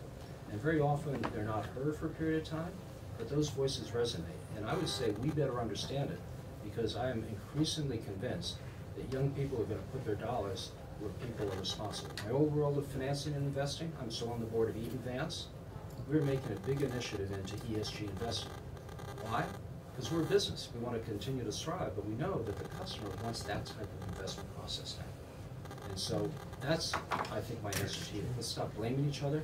Let's learn, and let's see how we can change behavior without going back to the dark ages, which is not going to be the case. And I didn't mean that, but it's No, but it's it's just a good point, yeah. exceptionally frustrating. But I will to say, see you know, sometimes, you know, when we put out a message, we have to also realize that we're going to take some flack. I put out a message, a year or so ago, encouraging people to support our continuation of the Paris Accord, of the Paris Climate Accord. And I'd say 98% sort of nice comments on social media, but then we got some really bitter, nasty, personal. Now, when I did some research, it wasn't our clients, it wasn't Vermonters, it was the trolls out there. And so you have to recognize sometimes, you got to be a little courageous if you take a stand. You know, you may get criticized, you may, you know, have some damage, but you just have to have the courage to take it and move forward if you think it's the right thing to do. Let's get the students on the buses, half empty whenever they go by my house. Yeah. Public transportation. It's actually often parents that are driving. That's that. what I mean. Yeah. I mean, it's, you know. Smaller buses. Any other questions for Wynn? Thank you very much for being Thank here. you. Really appreciate it. Would you like a couple copies of this, or do you got it? We've got it on our website, but if Okay. you know, people Thank want you very them, much. certainly. Thank you.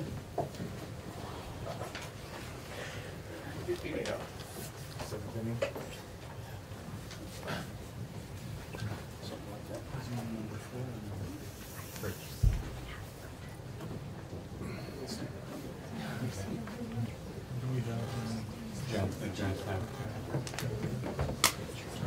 Thank you.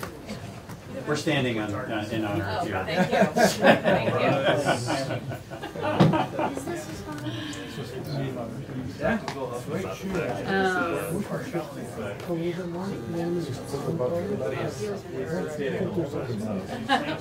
Thank Jen, did you have anything that you wanted to? Okay. Great. We're gonna keep going here, folks. If everybody can.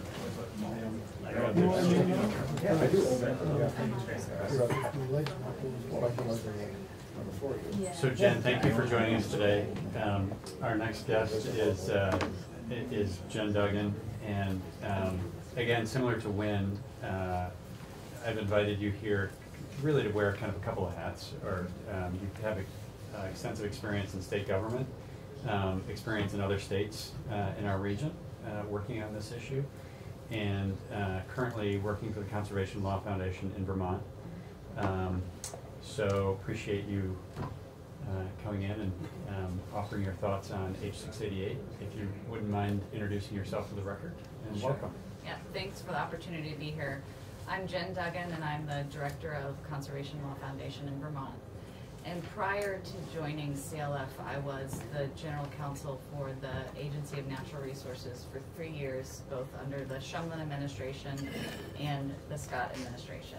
And in that role, I managed the Office of General Counsel, which included management of 15 lawyers, and provided legal services to the central office, but also the Department of Environmental Conservation, Fish and Wildlife, Forests, Parks, and Recreation. And in that role, I also provided legal advice to the Secretary and Department Commissioners on rulemaking, permitting, litigation, legislation, all variety of legal issues. And you would be surprised at the wide variety of issues that surface at ANR. And prior to that role, I had a pretty significant regulatory practice, federal regulatory practice in Washington, D.C., representing community groups and other organizations in major rulemakings with the federal government. And I want to start off by saying we fully support this bill. We think this legislation is critical to get the state back on track and to meet the climate crisis. And I've been following the testimony and thinking about what would be most helpful for the committee. I've been, following the testimony very closely for the past couple of weeks, and really listening to the questions that have surfaced either from this committee or through witnesses, and would like to talk through some of those questions and share my perspective. In some cases, I have specific suggestions for consideration, but really to utilize, my background as a general counsel, my regulatory experience, and sort of my experience being engaged at a regional level to share with this committee. And before I walk through specific sections of the bill, I thought it would be helpful to share some big picture comments to provide some context. You all have already heard a lot of testimony, and I don't want to repeat a lot of things that have already been said, but I think that there are some key points to just sort of highlight and emphasize before I talk through specific sections. You've heard testimony on the urgent need to take action. We're off track, and that's important not only to do our part to address the global climate crisis, but we have communities that are really suffering right now that need action.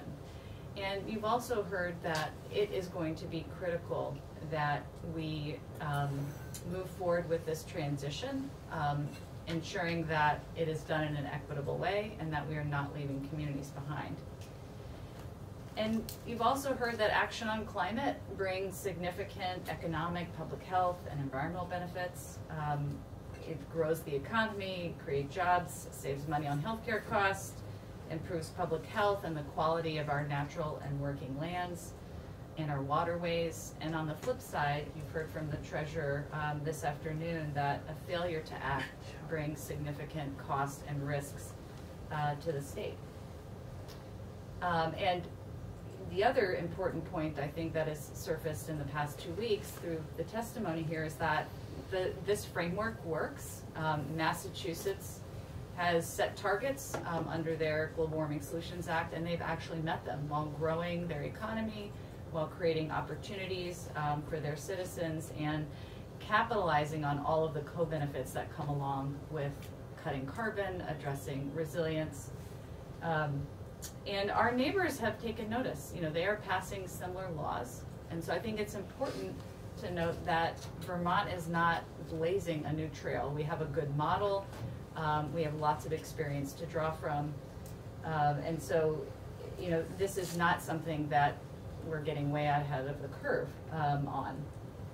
So why does this framework work? The type of challenge that we're facing, to deal with mitigation and resilience and adaptation, it is cross-agency, it is cross-sector, it requires action on the part of state government, the private sector, individuals, and it requires a lot of different kinds of strategies. And there's a lot of work that is being done that is diffuse through state government, that private companies are starting to do. But there's really not one person, one agency that is responsible for leading that work and making sure that what we're doing is really focused and strategic and coordinated. And one of the things that I have found most troubling in the testimony these past 2 weeks is that we don't even have a comprehensive list of all the actions that we're taking, what that work is actually accomplishing, and how and whether or not it's cost effective. And so we don't even have sort of the basic foundation in terms of what are we doing at this point. And this type of action really, it requires, addressing the climate crisis requires state action and leadership. I understand some of the concerns about not wanting to create bureaucracy and, is government up to the challenge? But we really can't meet this challenge without state action and leadership. And so the question becomes, how do you do that in the most effective way? Market-based solutions, private sector leadership, all of the creative innovation and thinking and personal action, these are all critically important. But if you want to maximize and direct those types of actions, you have to have binding requirements and you have to have the right regulatory framework in place. I think, we talked earlier, Mary Powell mentioned the incredible progress that the electric sector has made, and that's sort of an example of where we are succeeding. And that is one of the most heavily regulated industries. And I think it really helps underscore that if you put the right regulatory framework in place, then you create the space and the tension to do all of the things and to direct all of these great actions that are happening in a coordinated and strategic way. While making sure that that work is happening in a way that is equitable. We know that climate change and this transition is going to disproportionately impact rural and vulnerable communities. And you need process and state government to be ensuring that that transition is happening in an equitable way. And so, the question then is really, how do you make this work, streamline this action, act quickly, remove unnecessary bureaucracy, and the GWSA does this with very aggressive timelines to make sure that we get started now and ensure that we're on track to meet net zero by 2050, no matter who is governor and who is in the legislature.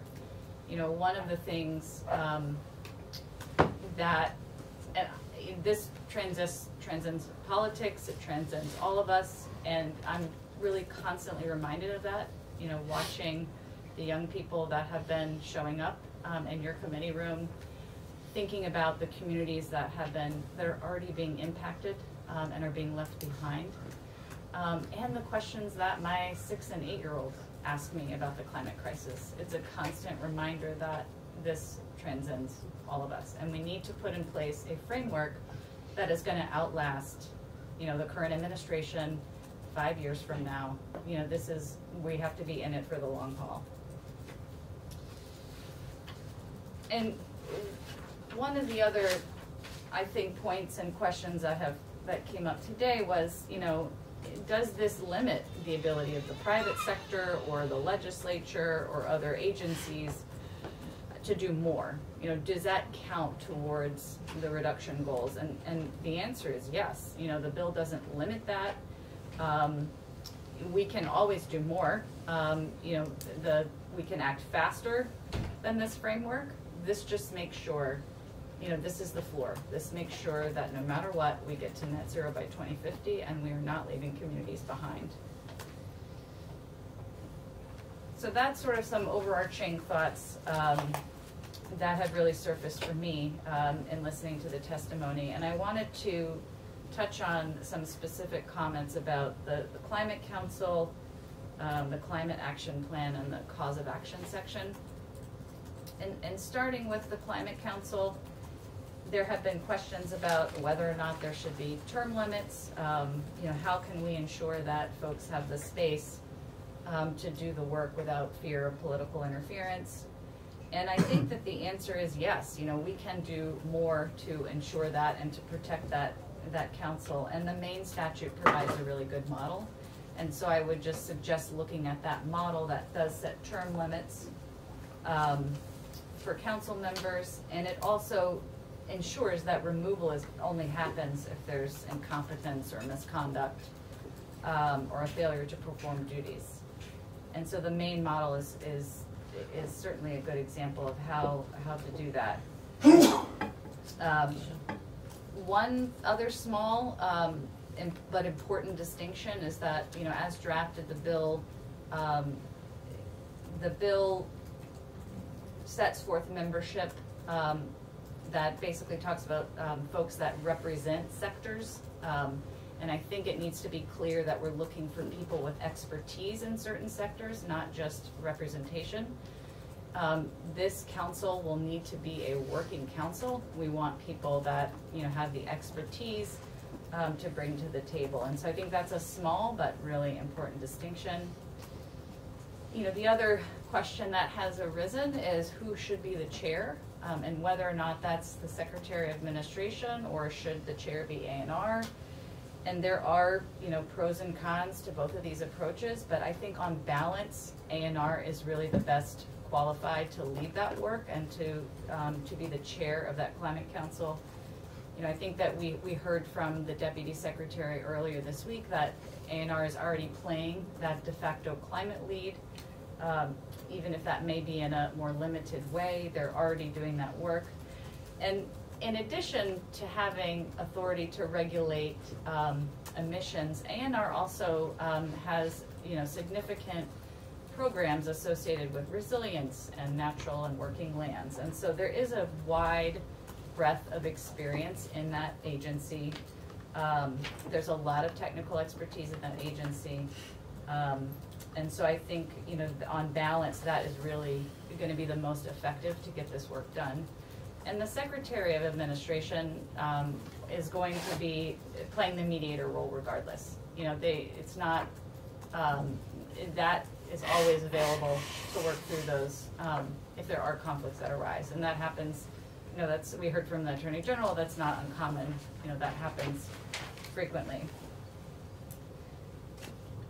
With regard to the climate action plan, would you prefer to go through and then? You can please interrupt me with questions. Yeah, I don't want to hear myself talk for 30 minutes. So just on this specific piece, this is an area of interest for me. Yeah.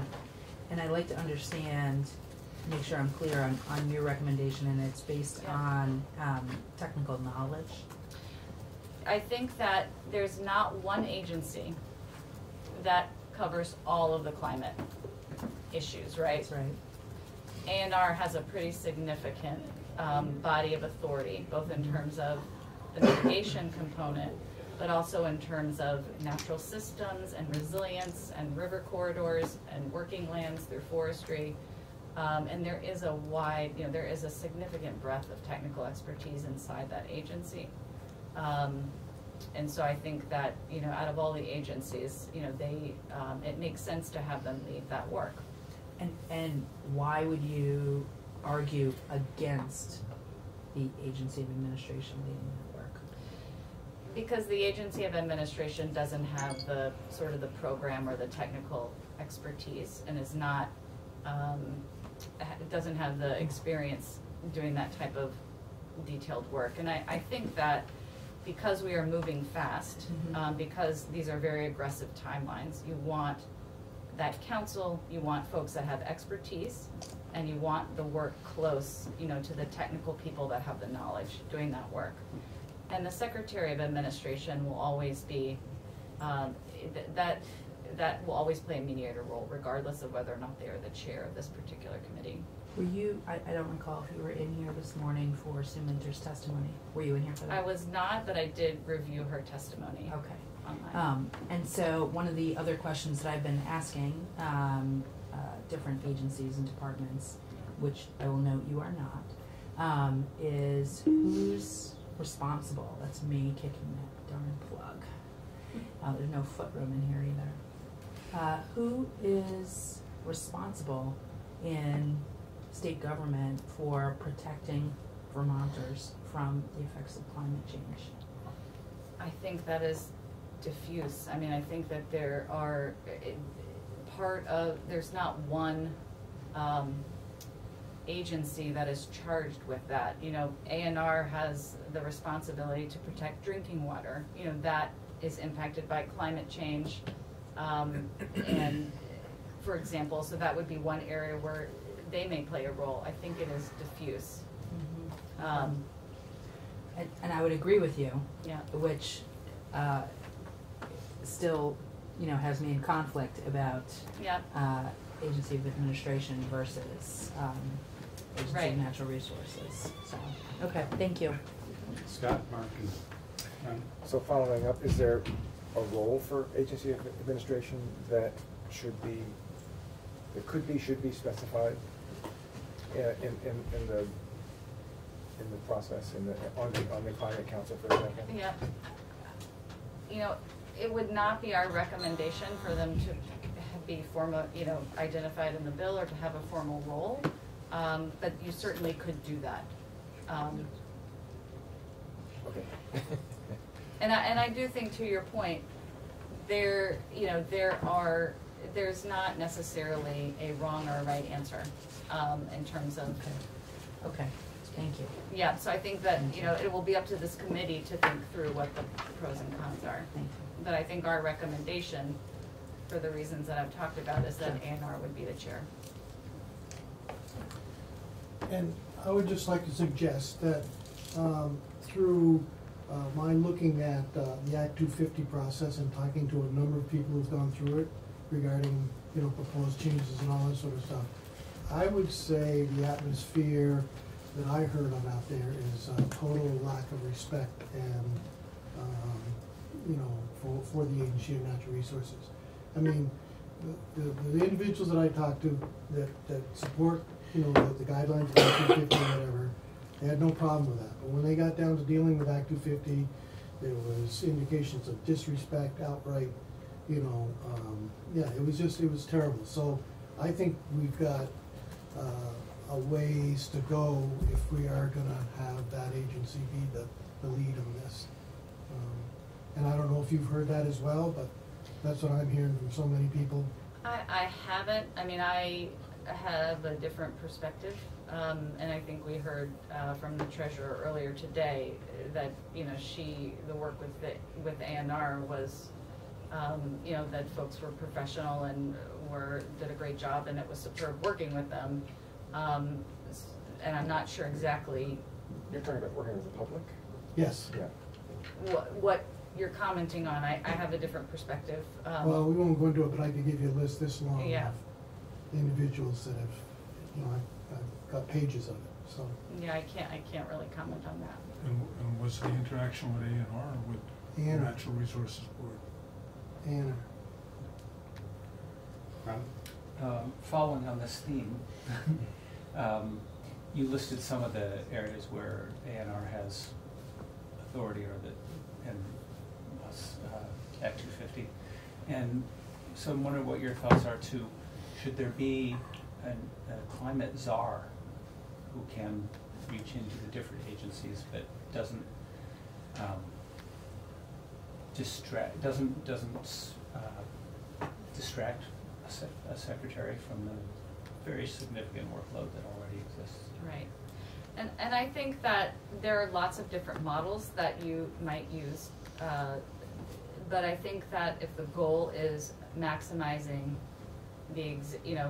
not building out, being mindful of not building out more bureaucracy and maximizing the existing expertise in state government, I think that, would counsel in favor of looking at where do we have the expertise, who is already doing that work, and coordinating, and building on that, rather than creating, standing up a whole other office or structure, which I think would could slow the work down. And we've heard,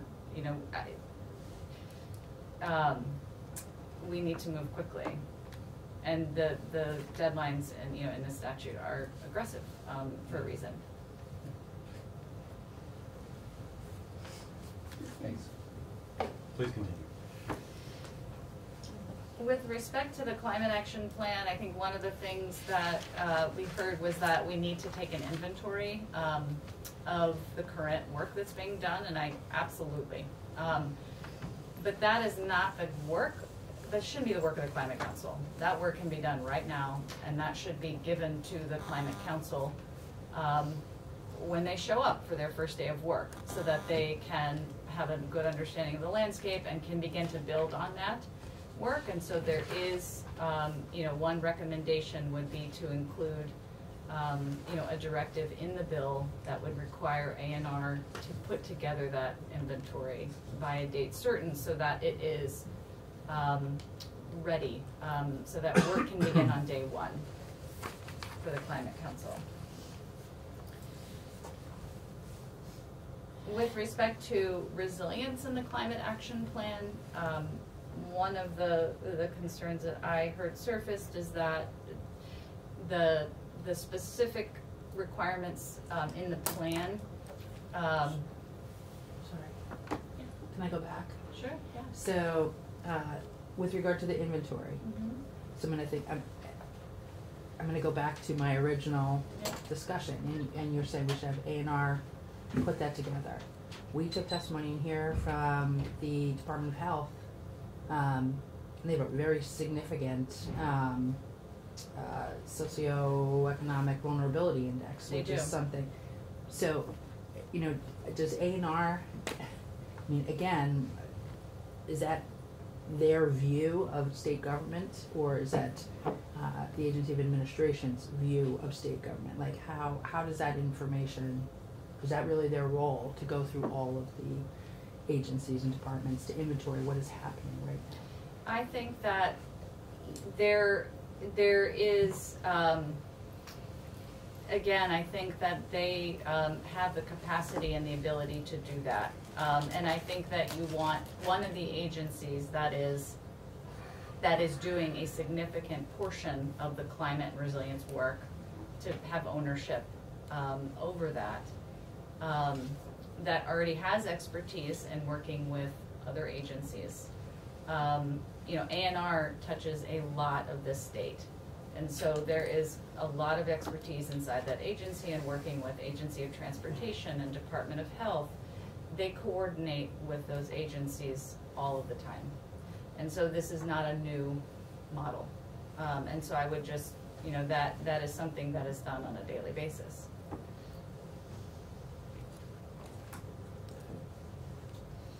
Thank you. So in terms of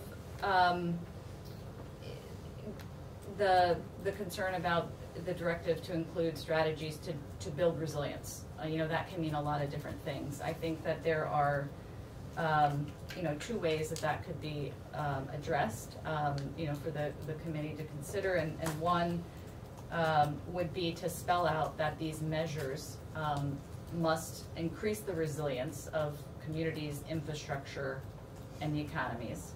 And so there is a way, there is sort of a metric, even though it is very high level, that would be required for the plan, and direct the council to develop metrics for that. The other option would be to include specific metrics in the legislation, so that there's clarity about what resilience, what we are talking about when we mean resilience. And I think there are lots of models for that. So I think those would be the, you know, sort of the two options.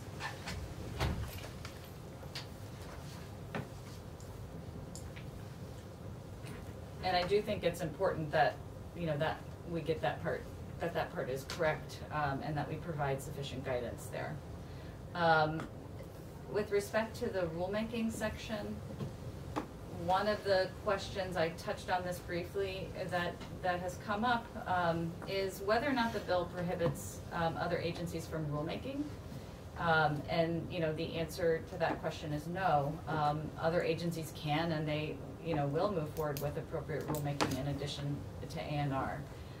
So there's no, concern about whether or not this prohibits, an agency from moving forward. And as I mentioned, agencies have to navigate overlapping and complementary authority on a fairly regular basis. And there are lots of ways to manage that through the governor's office, through the ICAR process and rulemaking. So that's not uncommon. And that's, that will continue. What you could do in this bill, though, is to include a provision that makes it clear that this bill doesn't limit existing authority of other agencies, that does not prohibit rulemaking. And Maine did something similar in the bill with the Agency of Transportation. They just made an express statement that, the agency may move forward with rulemaking to address climate change. And so if that was a concern, you would be able to include something specific to make that clear that it would not limit existing authority. I think we're pretty explicit about that here, but we can take a look at that. It's the very last 3 or 4 lines in the rulemaking section. It says very specifically, nothing in this section shall be construed to limit the existing authority of a state agency or department to regulate. That's great. I think it is a question that keeps coming up. Okay.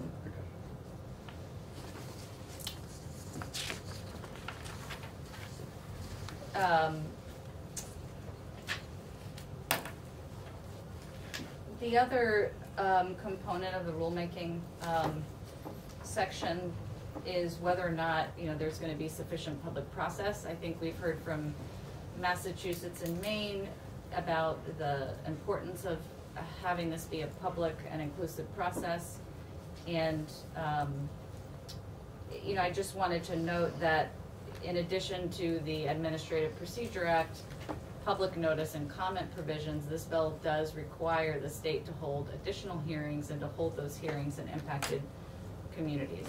And the other thing to note in terms of facilitating public process is this requirement to create a detailed record that supports the agency's rules. And that may not seem like a public process issue, but it really is, because it puts the burden on the agency to say why they believe this rule is consistent with the statute, rather than on the citizen to try and figure out, is this going to meet the target or not? And so I think those are really important public process components in the bill that we think are important. Is that some?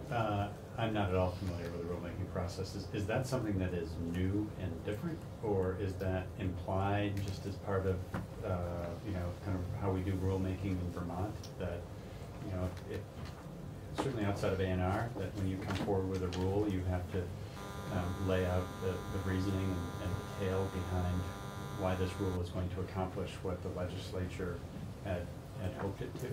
Or is that something that the public has to come forward and try and pull out of the agency? So the Vermont Administrative Procedure Act does require a record, but it is not clear on what that record looks like, and it varies significantly from agency to agency. In some cases it's a couple of pages.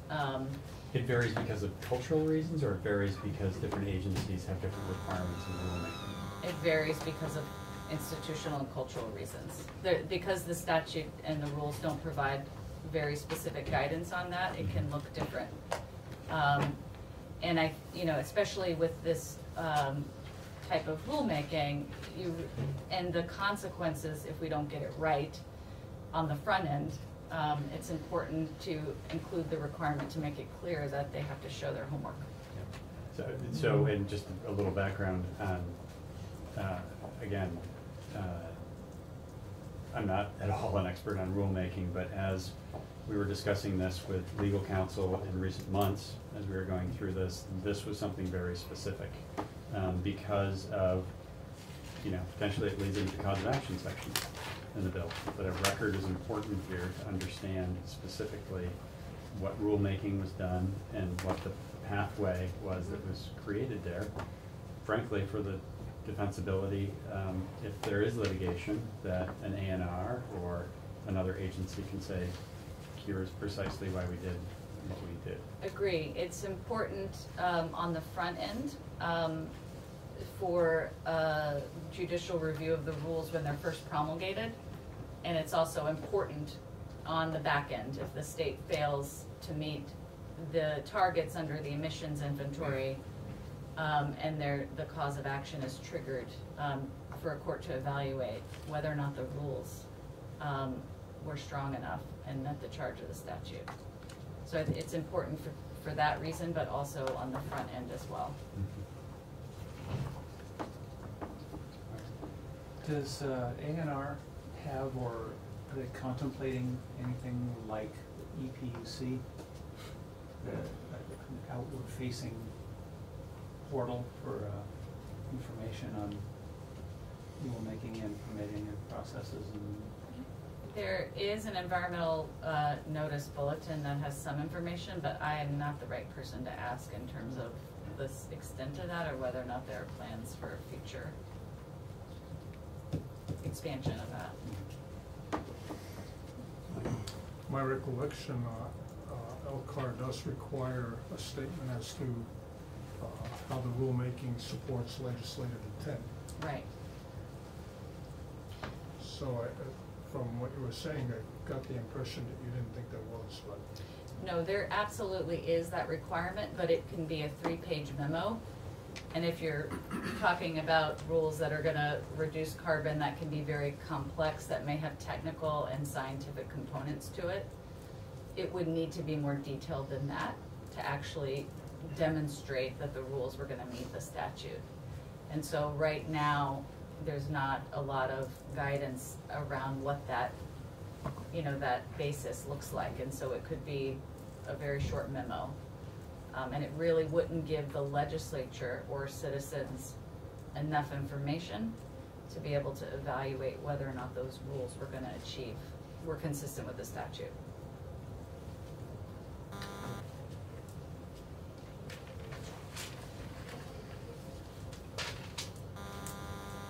With respect to the cause of action section, there have been a lot of questions around that section generally, and so, I wanted to kind of share my perspective on what this section does, and then take questions on this.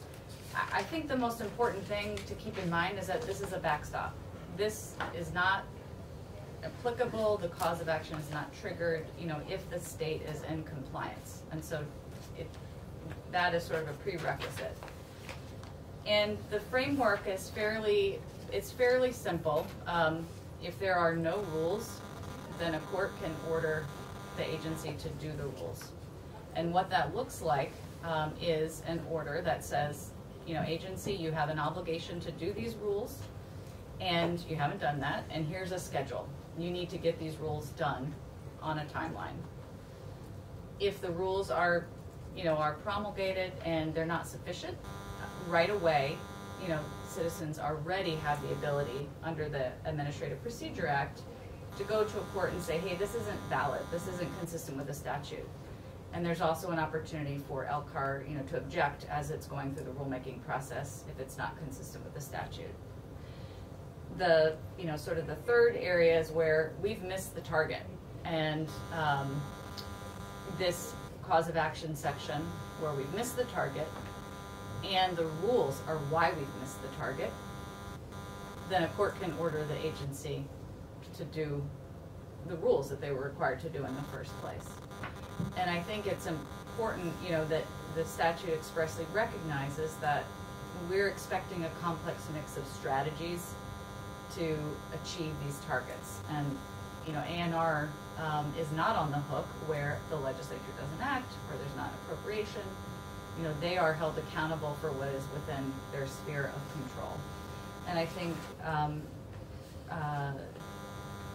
there is absolute, one of the recommendations that was talked about yesterday was to include a very specific provision to make it clear that judges, are not allowed to engage in rulemaking or policymaking. And that really, the remedy is limited to a remand back to the agency for them to do what they were required to do in the first place. So what if they don't do it? Well, then they're in contempt of court. Okay. Yeah. And then what? Then a judge can move forward with you know, with the contempt of court order. I've never seen that happen with an agency. I think generally the idea and the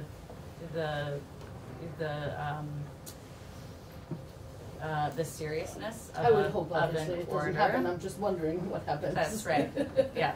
Do they go to jail, or? I have never seen that happen before. The whole agency. Oh, no. Pile them up, round them up. And I would hope that the seriousness of a court order would ensure that action would. But the happen judge still before couldn't that. make policy. Well, I think that, so under the current construct, that I think the AGs, and I agree with the AG, their thoughts yesterday, that would be grounds for appeal. You know, judges are not allowed to engage in that arena. But in order to be very express and clear, you could include a provision that would just make that very clear in the remedy section. And so that would be a recommendation if that's a concern. You know, the other important thing to note about the cause of action section is that clarity is important. You know, I think that anyone can file a lawsuit, but where you have a clear defined pathway that provides certainty for the agency, you know, that can limit litigation.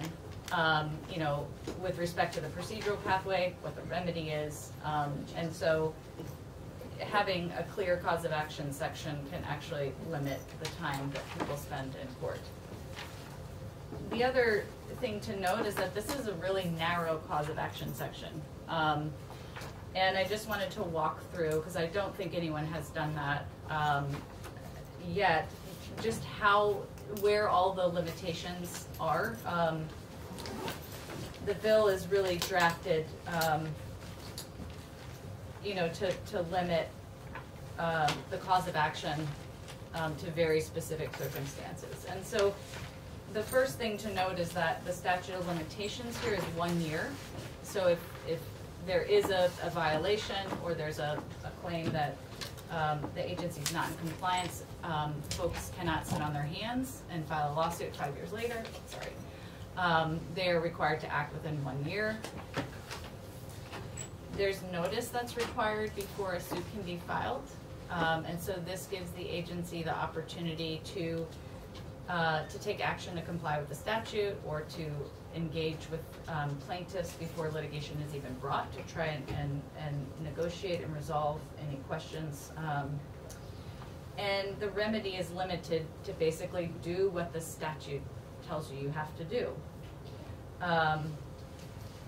And we talked about how, you know, that can be made even more clear in terms of making sure that a judge does not overstep their authority. And then, you know, the other thing to note is that if A&R is taking prompt and effective action, then a court has to take that into account when they create the schedule. So if the agency says, Judge, you know, we have a plan to get this done in a year and we've already taken these 3 steps, you know, the court is going to take that into account when creating that schedule for them to act. So that, I want to stop there and pause in case folks have questions about that section. So you've outlined these for us, are there recommendations that go with this? Or are you just flagging this, listing these for our I think the one recommendation is to ensure that it's clear that a judge cannot make rules, make policy. But I wanted to flag the ways that this cause of action section is limited, so that folks had an understanding of that. The language around that is that if the court finds that the rules are a substantial cause of failure, the court shall enter an order directing the secretary to adopt or update rules that achieve the greenhouse gas emission reductions. And that's not clear enough. Well, what we had talked about was after, and this was in the AG's testimony yesterday. Right, specifying. Secretary to adopt or update rules in accordance with this act. Yes, I actually wrote that in here as Yeah. well. But But it's telling the judge, rather, it's specifying that the remedy is ordering the secretary to adopt the rules. And the concern that came up was, what if the judge included in that order, you know, A&R, you shall adopt rules that do X. And, you know, Okay. a judge, I think that's grounds for appeal if a judge sort Does of that? dictates Yeah. that Yeah. in a very specific way, but you could make that clear. But in your experience, Yeah. that's a little wiggle in there. I think that it would be grounds for appeal, but I think if you wanted to make that clear, Yeah. you could do that. Okay, Yeah. thank you. Yeah, thanks. You know, and the last, you know, question that comes up is an important one, and that has been raised in a lot of different, you know, by different folks in different ways, but, you know, what are the costs to implement the work that we need to do? And that's an important question that can't be fully answered, but it will be answered through legislative and the rulemaking process. You know, once there are specific proposals, there's an opportunity to engage and grapple with those questions. There's a directive, you know, to prioritize strategies that are cost effective. And there's a process in place for having those discussions, whether it's legislative or it's rulemaking. And I think the other important question is, you know, what are the costs of not taking action? And we also can't fully, you know, answer that question also. But some of the benchmarks, you know, that you've heard is, you know, from the treasurer today in terms of the material financial risk to the state of not taking action. The Department of Health, you know, the figure of $1.1 billion in avoided healthcare costs and 2,000 lives by 2050, if we just meet our transportation goals alone. You know, the Energy Action Network has done an analysis on how much we spend on, you know, heating fuel, and, you know, in 2018 alone, that amount was $240 million more than if we were 100% renewable energy. And that's dollars that would stay in Vermont families' pockets and our local economy. TNC has provided some information, you know, one wetland restoration, $1.8 million in avoided damages. And there are mental and public health benefits associated with doing the work we need to make communities more resilient, to make sure they have safe drinking water, to make sure that they have a good wastewater treatment system. There are missed opportunities if we don't take action in terms of new jobs and new financial pathways to support farms and forests. And so, you know, if you look at the cost question in a macro scale, it's clear that we can't afford not to act. And the Global Warming Solutions Act puts in place binding requirements to make sure that we have the framework in place to facilitate that action.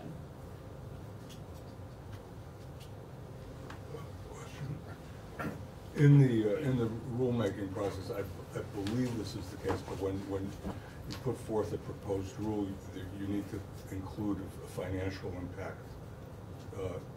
And in this case, I would think it would include both the positive financial impact of kind of avoided cost, but you would also, the agency would also say at the same time, and that's going to take 3 new positions in order to enforce, or, you know, just as an example, so that they would be putting that into their rulemaking proposal as well. And then it would obviously need to,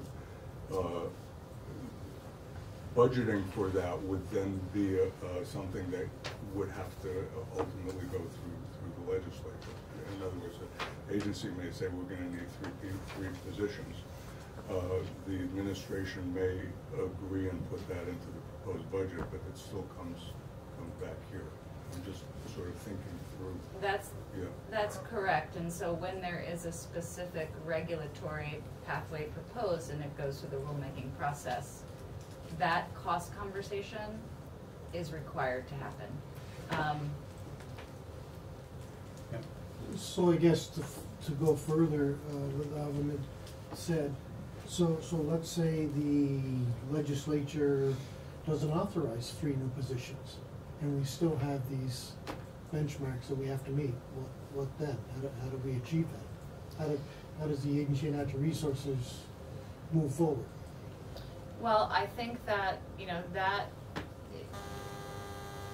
the statute, in terms of enforcement and the cause of action section, then it's, you know, the agency is not on the hook. You know, there's only a cause of action if we haven't met the targets, and the rules are why we haven't met the targets. You know, if the agency is able to say, we needed legislative action to do this, or there needed to be an appropriation, then that a judge is not going to be able to find that the rules were a substantial cause of why they didn't achieve the emissions inventory. It's not perfect. I mean, I think what you're pointing out is that there are some gaps here. You know, there is no, if the legislature does not act on a recommendation, there's no cause of action for that. There are some gaps. And I'll editorialize on that. I think that is absolutely a flaw here. Personally, I am committed, you know, if I'm reelected, that, you know, to see the legislature move ahead with legislative initiatives that are proposed that we think are good ones, collectively as a body, including spending priorities that are highlighted. Maybe as a body we won't go forward with those. Maybe they'll be rejected. But very specifically, the cause of action section says here, and it's part B of that section, that the court finds that the rules adopted by the Secretary pursuant to 593 of this chapter are substantial cause of failure. I think that is intentional language.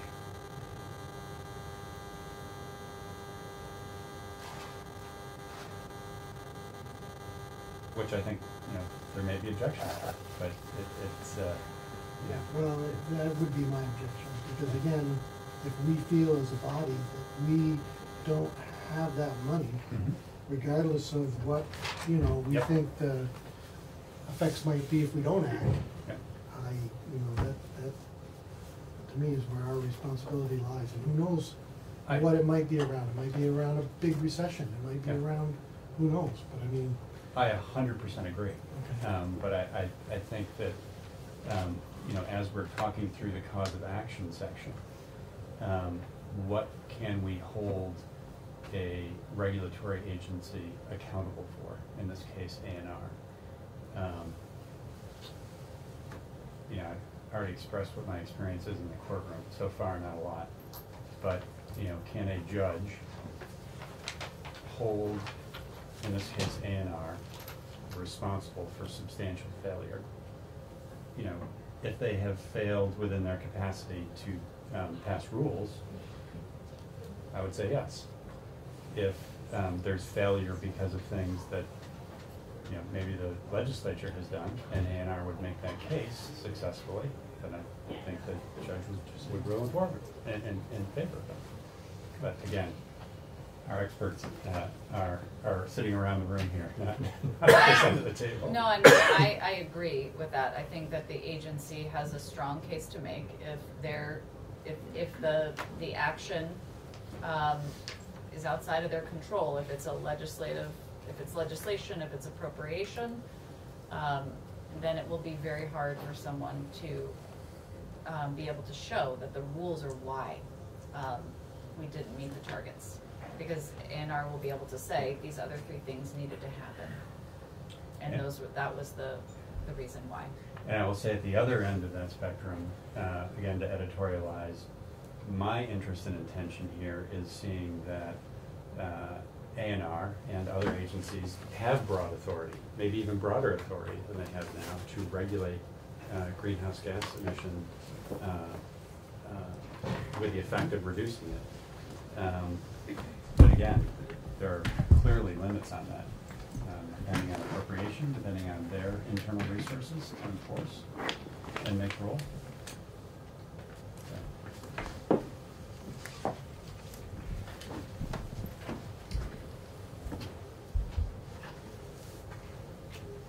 Are we cutting you off? No, I'm good. I've gotten through what I wanted to say. If you all Okay. have other questions, I'm happy to Great. stay and answer them. But Thank you. Yeah, thank you, Jen, Thank you. appreciate it. Thank you. We're running about 25 minutes behind. If you don't mind, we take just 4 minutes, Luke, because I got to stand up and maybe people can stretch their legs. Does that make sense? Sure. And questions, issues, and you can make the list or whatever, however you want to proceed from. I would actually like you to make the list, because ultimately you're going to be charged with kind of helping us make the changes to the bill as we make them, so. Willing to help out to some extent. I find it, so this is a strategy running the committee issue.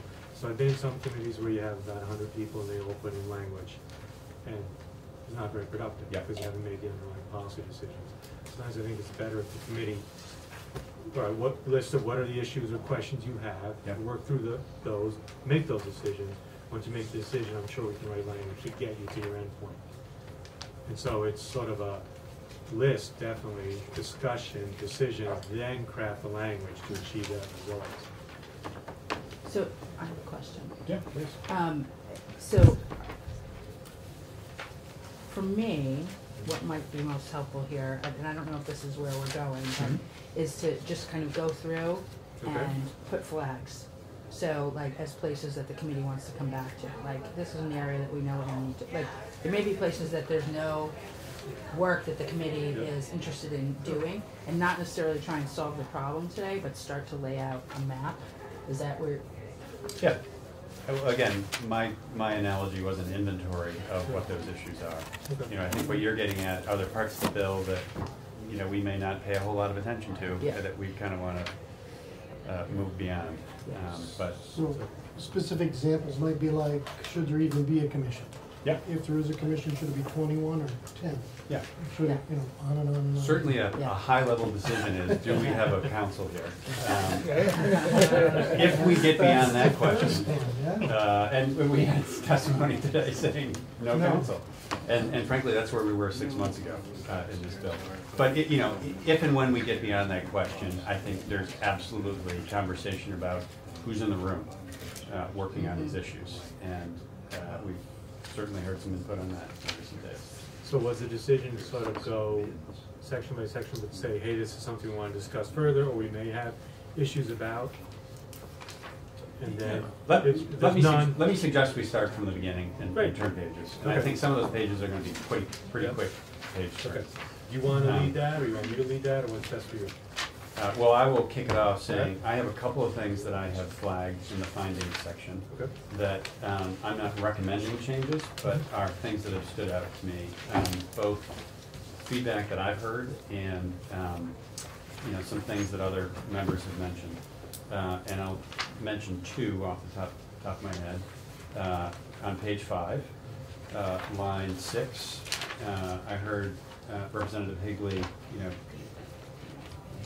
question some of the wording here. And I don't know enough about this issue. You know, I don't want to put too much weight on the findings and how much time we spend on this. But, you know, the conservation and restoration of Vermont forest code. And Mark, you had, you know, raised the question about and restoration. And what does that mean? It's on page 5. Page 5, line 6. It's not page 5 in your So I circled that in my copy. In finding number 7. On line 9. Keep up. Well, on line I don't 9. have the same page as you do, apparently. Okay. On line 9, the treasurer had called out, you know, a question, and I think her concern about specifying a private company here, as you know, and as to whether or not we want to refer to, you know, the credit rating agency industry generally. So that was another thing that I flagged in the findings as we might be a little less specific to a private entity there. But those are two things in the findings that I had flagged that I've heard from people on. We should consider a finding talking about the economic opportunity. Okay. Because these are all pretty much negative. If we don't, then this. But, we've heard several people testify to the opportunities created. Yep.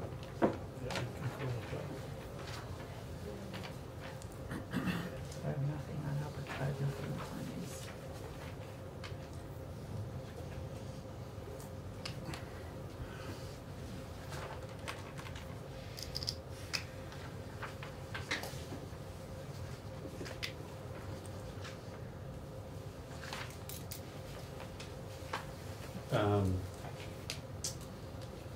Let's go on to section 3, which is the which is essentially a markup of existing statute. So I'll start off. There's one question that I've heard come up on a couple of occasions, which is the definition of greenhouse gas. And Luke, I thought I recall you saying that that is defined in some parts of statute or in some titles, but not others. It is, and when I came back, I said probably good to have that a cross-reference inserted because we've structured now it's in a different chapter.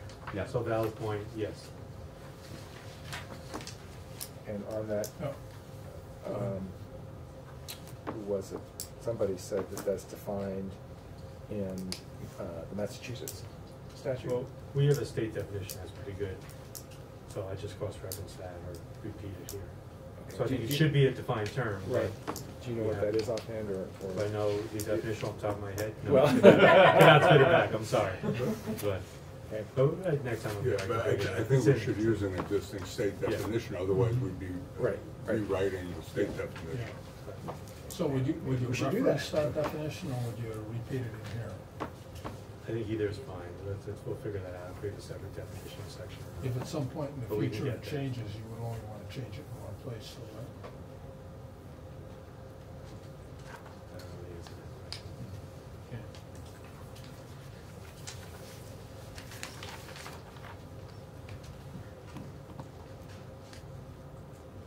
But unless one of the stakeholders says the current definition, which I think we're all aware of, is not a good one, Yeah. I would just cross-reference or repeat that. Okay. There was another bit of input we had from A&R with regard to the ability for how the current greenhouse gas emissions inventory accounting works, whether we would be able to include some benefits that we get from regional partnerships within that accounting. So changing how the accounting is currently done. That was a question that came up. Okay. Where are you at? I'm sorry. Well, That would have to be new, I think. yeah, that would Four. have, because it's not, it's with that 470, or excuse me, 577, it's not, yeah, it's not captured in 578. It is in 582. So this is still, we don't have to.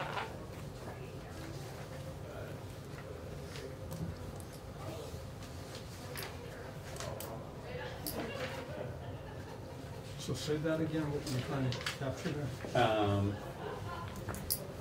We actually Chair, have I the wanna articulate we have the for the- deputy secretary in the room, so. So, in the provision for how we calculate, for the record, Peter Walk, Deputy Secretary of the Agency of Natural Resources. In the way we currently calculate greenhouse gases, there is an understanding for how we calculate electric power production that is based on the consumption based on what we're buying, rather than our production in state. Because we are buying on a grid, and we are part of a regional program where we're getting emissions reductions around the region.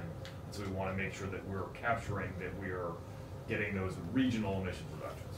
Were we to have a nationwide cap and trade or something else for different programs, and we were participating in getting credit for those reductions as a part of the overall reductions across the country, we would want to capture that again on sort of a demand basis or accounting for that participation, because that's the whole reason to participate in those sorts of things, so that it's easier for everybody to get the most cost-effective reductions as a whole, rather than those reductions having to occur in Vermont, because that becomes much more complicated to measure and lessens the appropriateness of participating in those sorts of cost-effective regional and national programs.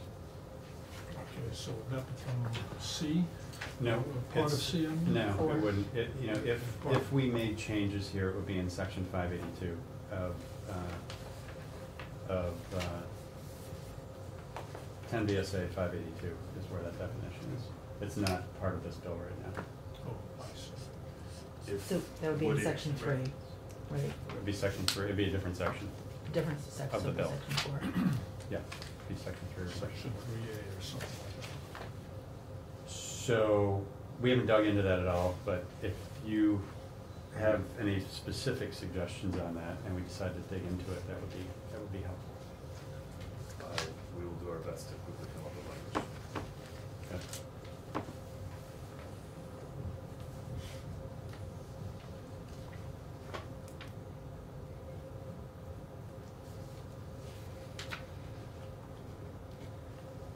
I have a couple of things, and I don't know where they go exactly. But one was we've talked about resiliency and perhaps defining resiliency, and not including in here not any kind of matrix for determining how we increase resiliency. But the first place that I actually see it mentioned is at the top of page 9, line 1. And, Specifically the word resiliency. The word resiliency. Yeah. And I'm wondering if it wants to go back in, section 3 is about greenhouse gas reduction About our requirements, goals. that's what we're measuring, the goals. But I wonder if we should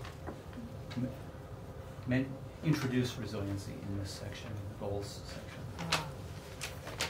So just to be clear, section, you're talking about section 3? Yes. So what that is it is current law, I'm looking at mandatory reduction.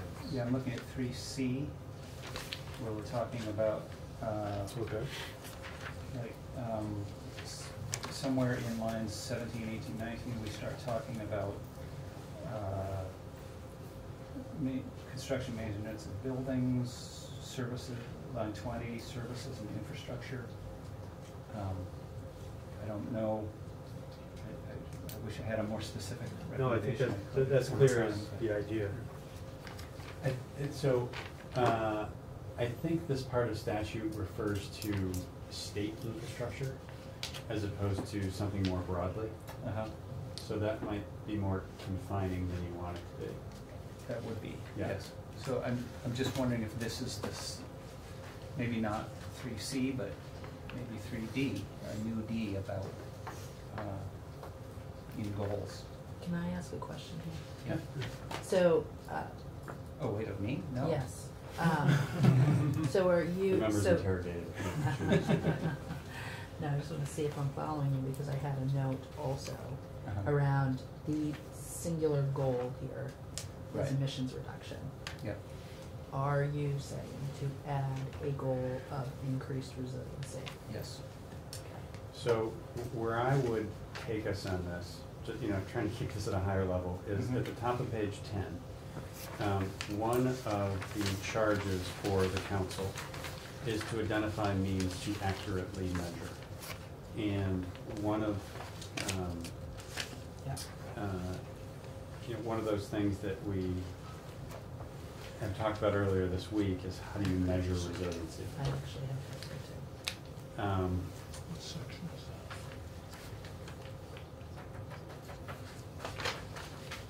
So,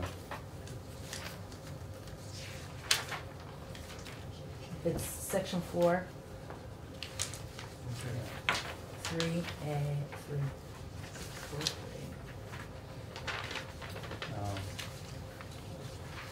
so you need to get a copy of the bill as reduced, just so we can. Yeah. Okay. If we're just inventorying now, I think we skipped ahead We of did. the whole section about the creation of the council and the makeup and Yeah. and all of that. So why don't we just inventory this as a question on defining resilience and measuring it? And I'll think more over the weekend about how I see it fitting in. Okay. So we want that to section 2. Well, yeah, I think, Are we done with section 3? I do not have anything else in section Yes. 3. Which were the requirements and those are the requirements. Okay, so section 4 is the Climate Council and Climate Action Plan, and this goes on for a while, but First question, what would be the other alternative, a czar? yeah, so I think other ideas that have come up would be, you know, is there a new position in government created that, you know, specifically has authority over climate initiatives? That's something that's come up. I think another idea that has come up is that A&R is not the right chair of this council, that it should be agency of administration. You know, Sue Mentor this morning talking about, you know, they're first among equals. And we've also heard testimony about A&R is the agency that has the technical expertise and also experience working with a number of these agencies on those issues. So I think that is definitely something we're going to wrestle with as to. And we also had some suggestions about different representation on the council itself. So Yep. it should just flag it. Yep. And yes, I mean, What about the ranking member of each of the legislative committees? yeah, that's a poison pill for me.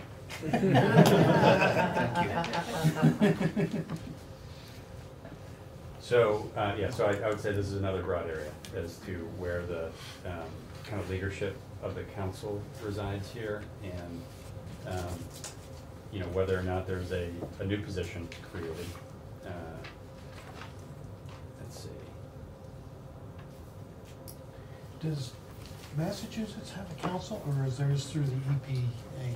Yeah, so Massachusetts has a different regulatory structure than Vermont does, in that they have an agency that incorporates utility regulation, conservation, transportation, and did I say conservation and environmental protection? And there might be others, but that is Transportation is not included in that. Oh, I thought it was. Agriculture is. Okay, thank you. So there's a lot in that, their version of A&R. Very specifically utility, we don't have. I guess the other question I had about that too is I know that they also have a committee on global warming and climate change. Mhm. It's an actual Oh, committee just like Yeah, this, like this? separate. Within the executive branch. no, the No, legislative. legislative branch. Okay. I don't, and so I don't know what their actual mission is, other Charges. than what we're doing, but They have a bigger building. just something to Yep. ponder as far as what that looks like, I guess. Okay. From a serious perspective, would it make sense to just have somebody from each of the agencies in the executive branch, like an assigned person from that agency, so it's inclusive, representative of all the aspects of state government, and a more close knowledge of the inner workings of each of the agencies? I think that's something we should discuss. I mean, yeah, so I mean, we're flagging this as an area Yeah, of. the composition. Yeah, I don't know if we're gonna solve this today. No, but- we're not. No, I don't think so. but I mean, wouldn't that be kind of the position if there was a czar, that they're gonna call in each expert in whatever agency to lay out, I mean, that's different than having this whole broad council with all these people on it, Yeah. right? I mean, What agency is not represented in this list? Well, so just as an aside, and I'm not suggesting this, but I've heard this from other people, and we've had some of this discussion today, that, you know, is there a place in the room for the state treasurer here, who has, you know, played a key role in moving the clean water discussion along? You know, does she belong, or do they belong on the council? Yeah. That was another thing that I had flagged. and that I've heard as a suggestion. So, Also, emergency management. Yeah.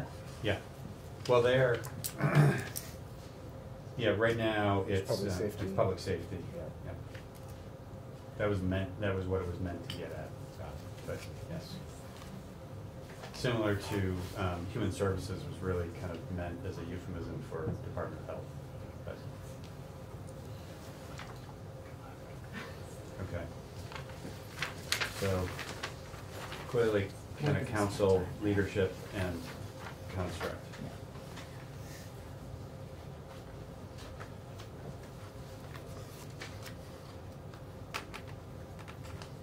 Regional planning commissions were brought up. Yep.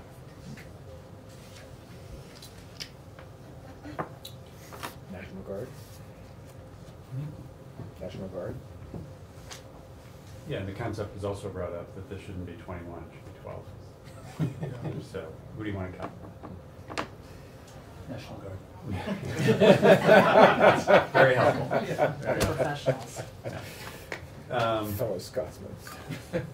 So, More I'm going to keep moving here through what the council is charged with in terms of responsibilities. Safety. Something that I heard in our discussion earlier today was, and actually earlier this week, understanding, actually this would potentially fall outside the council, but understanding what programs state government currently has, how much we spend on them, and what the efficacy of those programs is. That was brought up earlier in the week. Is that something that the council should take a look at? That was also brought up earlier today. That's information that the council should have on day one. And that we should look outside the council to provide that information. I don't think that's, I agree, I don't think it's the council's job to do that work. It's the council's job to have that information.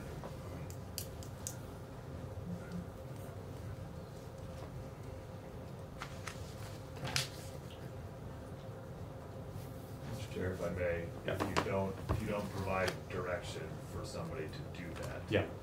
then you're hoping that Yeah. that's going to occur before the council starts. Is hope a strategy? Hope is not a strategy. Okay. Well, it is. Just not very effective. So then we're really looking at, no. It would be outside of Yep. this section of the bill, but I'm just flagging kind of the inventory, question, which I think is a good one. I have, I'm not sure. I have been adding public infrastructure on page 9, line 12. I'm not sure why I have it there. I don't know if anybody else has a note there around public infrastructure. No, they're not there. Oh, I mean, okay. I've added them myself. Yeah. I think you and I have talked about this. Okay. What this kind of section says, again, is a charge for the council, is identifying, analyzing, and evaluating financing strategies to support this transition. Financing public. What does that relate to? And one of the questions was financing public infrastructure, which could be everything from, more hardened transportation infrastructure to publicly owned charging stations, or financing strategies for the private sector to accelerate the transition. And I'm just making this up, but the VITA funding to support. I don't know if there's a variety of different financing strategies. So as you and I Yes. talked about that, I don't know if we want to. Or school and municipal buildings. School and for municipal instance. buildings was one that we thought about as well. So where are you, not by page number, because we have different paginations here. We're in the council section. The council shall is B, and then keep moving down. Under that, there's A, B, and C, or C. Got it, thank you. Which is line 12. Yep, oh. You guys work the same, okay. Yeah, financing strategies. Yeah. And just, so, okay. If I can go up to section B, line I've circled analyzing each source or category of sources, and I have a note that says be specific, but I don't remember the details. Jenny Rushlow had said that each source or category of sources invites speculation, or something like that. So she was suggesting marking out each source and just saying, analyzing categories, or whatever, categories of sources. And what I had written in parenthetically was industrial, transportation, buildings, etc. I don't know whether, I think she said, she suggested not listing them, but I'm not sure about that part. Do you remember that? No. There are clearly defined categories as part of the inventory that might be helpful. As a template for this, you think? Right, that says, here are the sectors that we look at for sources of emissions. There's no reason why that shouldn't change as part of the evaluation of the council. So should we just list sectors of sources rather than? Presenting that as an option for you. Sure.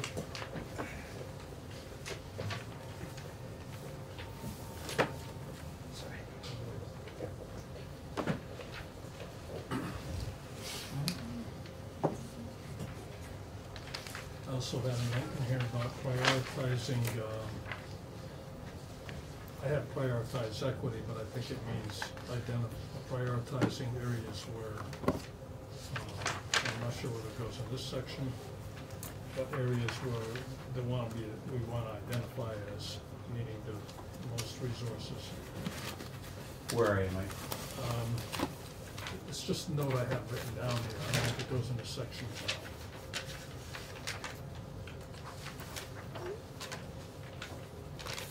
Maybe it goes under A.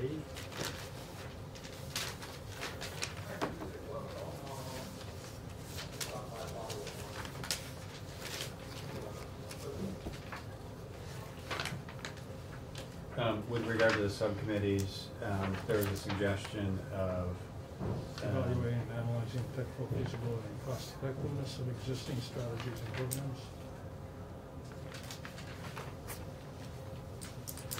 Not just existing. Okay. There was a suggestion related to economic challenges that I think this is kind of related to the Just Transition Subcommittee, but having a specific subcommittee charge that relates to I don't have the exact words here, but kind of economic challenges or economic harm that might result. The second subcommittee. Okay, just transitions, yeah. Yeah, but it does talk about, and maybe this needs to be more fleshed out, not unfairly burdening a group or community that also may include an economic sector. Anyway, I've just made a note of that.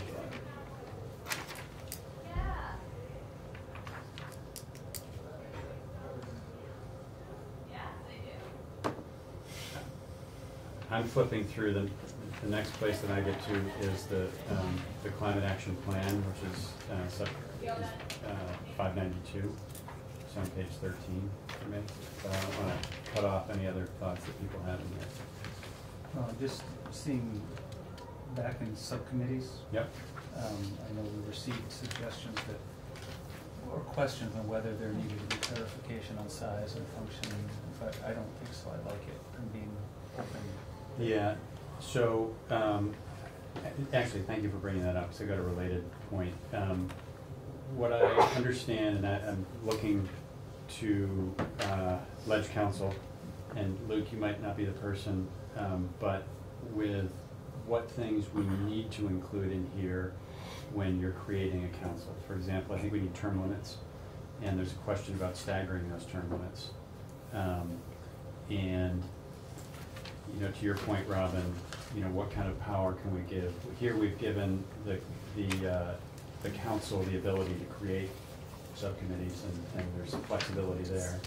I'm presuming we don't have to get granular in terms of, 5 members. right, prohibiting, into that depth. But my understanding is what we do have to do is establish term limits, or terms, and that they should be staggered, and that there should be an odd number of people on the council as a whole. Those were parameters that I understand, but I don't. You're saying these are ideas you might want to pursue, or No, someone these told you aren't you had ideas. to do these? No, this is what I understand, that when you create a council, you Told need. them you had to do it. What's that? Who told you you had to do it? My friends on the Government Operations Committee. Really? Yeah. Okay.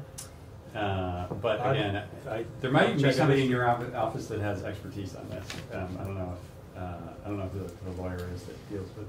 I think you sort of, well, It might be if you best. if you also like those ideas, we can certainly do it. Yeah. I don't know if you have to. Okay. Odd number of people makes sense if you're doing votes, that's where that comes from. Yeah. But you don't have to do it. Yeah. But term limits, I mean, you know, you could have people that are put on here and they're on here for 20 years. When you term limits, like you can't have consecutive terms, or you're there for 5 years. Remember, a lot of these folks are executive branch, so they might be there for 12 months, they might be there for 4 years.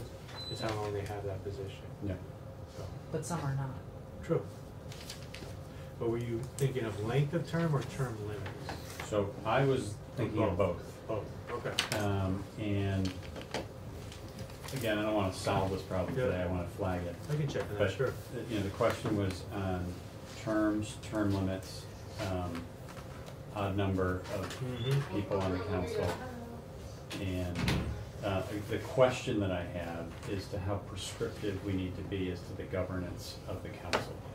And my understanding is that you do not have to be prescriptive on the governance of the council, that they can create those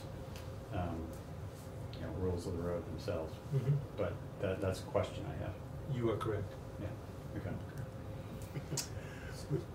Oh, go ahead. Yeah, just a thought, I mean, I do think there should be an odd number, but with a group this large, inevitably, at probably 50% of the meetings, someone's not gonna be there, and it's an even number of people anyway. But, so you could still have a tie vote on something. Getting back to the subcommittees, I just found my notes about what Sue Minter suggested this morning around potentially another subcommittee, and what I wrote down was a subcommittee to identify areas of vulnerability and risk, and assess strategies to reduce risk, something like that. Yep. So that was maybe that's in just transitions, or maybe it's something else. So again, I would put a charge to members of this committee as to, Representative Sevilla had worked a lot on the thoughts behind one of these subcommittees and what it should cover. 2 of the other subcommittees were left, frankly, fairly general. To the extent we want to flesh out more information there and be more prescriptive, to the extent we want to jettison one or add one, that's up to this committee. And so, if that's something you're interested in, then we should go there. But again, I'll leave it to the committee, but I want to flag that as something that, because I agree, I heard that from Sue Minter, I heard that from Mr. Driscoll, who's here, with regard to specific economic harms that might result, and that should be captured here. So I'll leave it open as to the extent we want to be more prescriptive there.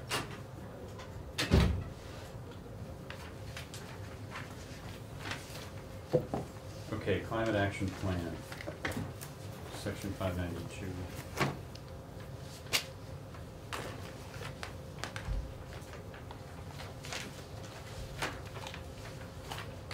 And I'll also say, to be clear, we're not closing any doors on doing this stuff today, but I do want to capture things that are on people's minds. So, if we don't have anything written down, then we don't need to stare at the page.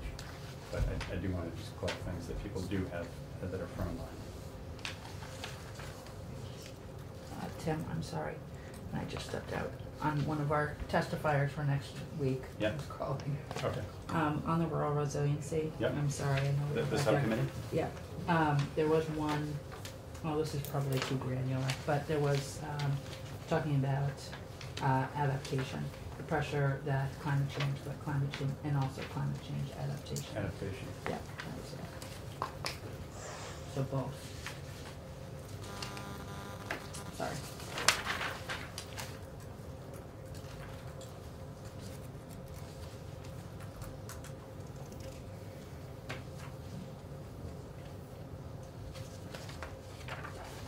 Where are you putting that? Under the Rural Resiliency Task Force. Right, but it's already got adaptation in it, right? Nope, definitely.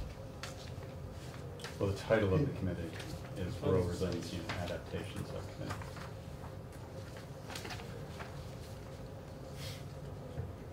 Actually, Sue had suggested adding risk reduction to that as well.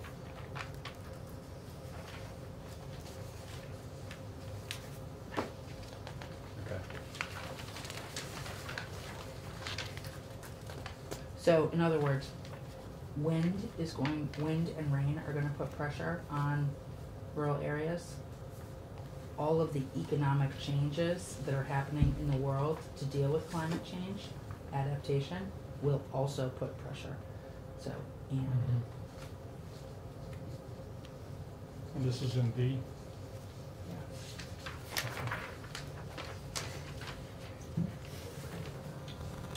We're kind of moving on to plan, if anybody has anything on plan, which is starting on page 13, section 592.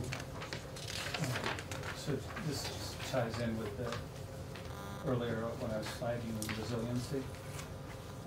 So we mention it in the action plan on page 13, line 18, which I think, so the plan is to reduce emissions and build resiliency. And I think that highlights the need to kind of define it or have it be a goal earlier if we're requiring that the plan address it, and it should be in goals before. Okay. Let's think how to do that, because the only reason I say let's think how to do that is because what is now the requirements section is existing statute that specifically is about greenhouse gas emissions. Right. So I'm not saying that we shouldn't do that, I'm just saying let's think about where it belongs. And I don't want to dilute the focus. No. We're bringing it up here as to be included in the plan, so it seems like we should talk about it ahead of that. Yeah. So maybe my question is on this section as well. So when it talks about, so I'm in little b. Yep. Or you're in the plan section? Yep. Yeah, talking about including regulatory and legislative changes. That's where my concern lied with, this is what they have to put forth, specific initiative programs and strategies, including that. But above and beyond that, like I say, if the legislature on their own jumped in with passing some legislation that would affect their plan and strategies, how does that fit into it? Because they only go back every 4 years, right? Right.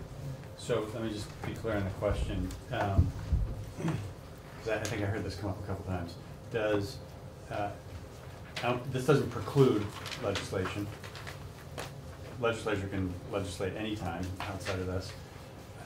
I may have heard you ask this question. If we do things as a legislature that are outside of this plan that accomplish greenhouse gas emission reduction, would it count towards accomplishing the requirements? Right, how do they include it? What's the process for them to include that in their strategies and,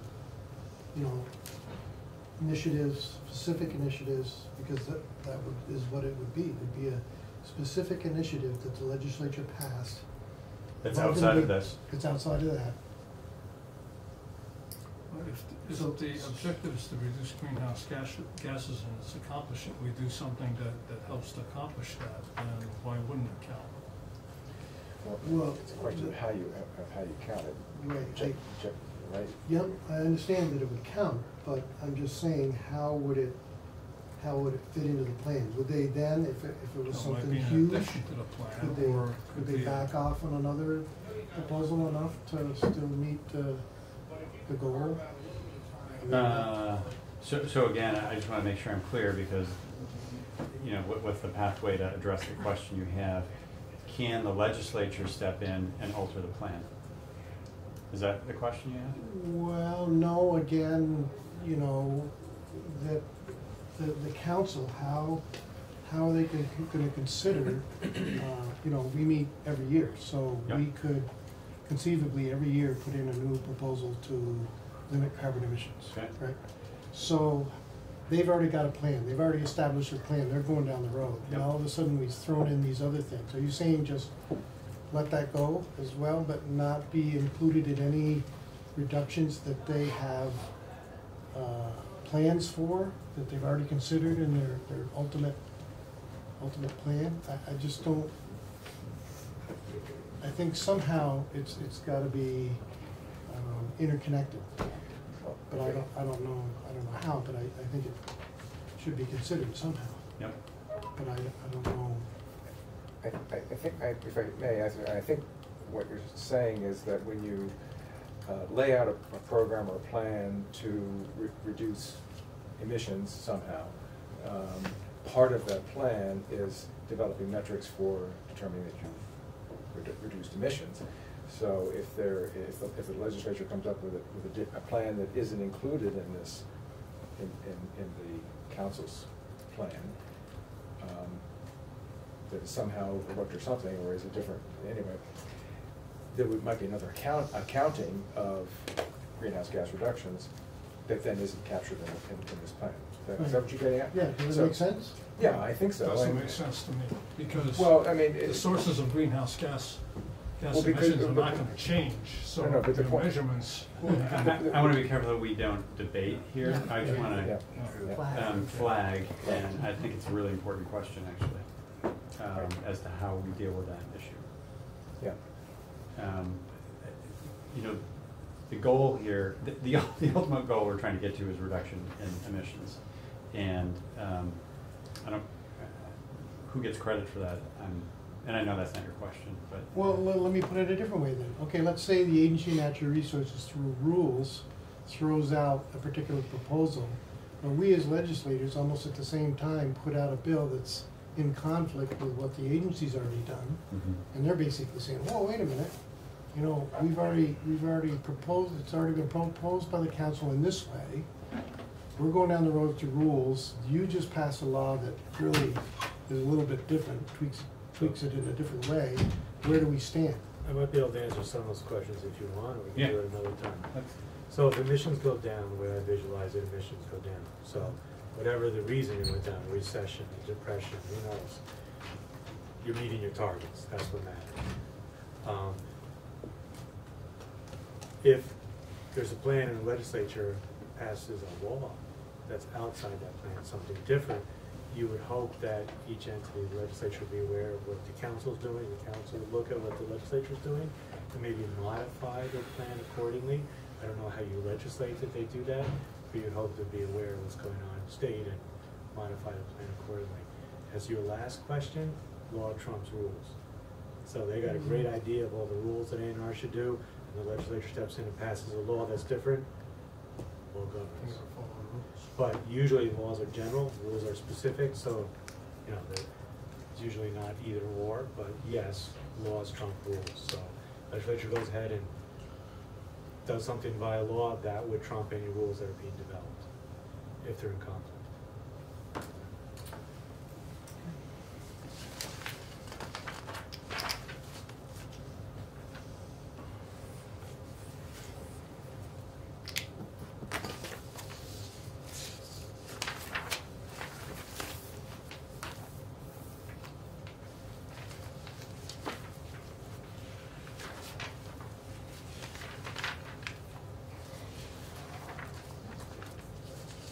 I don't have anything else in this section because I think it's perfect.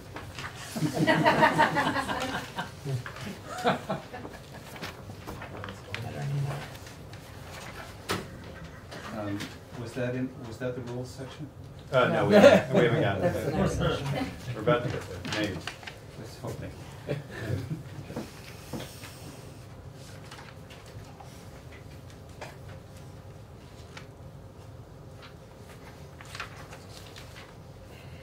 Something that I flagged in the rules section was in A2. I had bracketed the term reasonable basis and wrote a question in the margin, would it help the agency to lay out what constitutes a reasonable basis? And that was actually a question that was flagged a couple times. Yeah, I marked that also.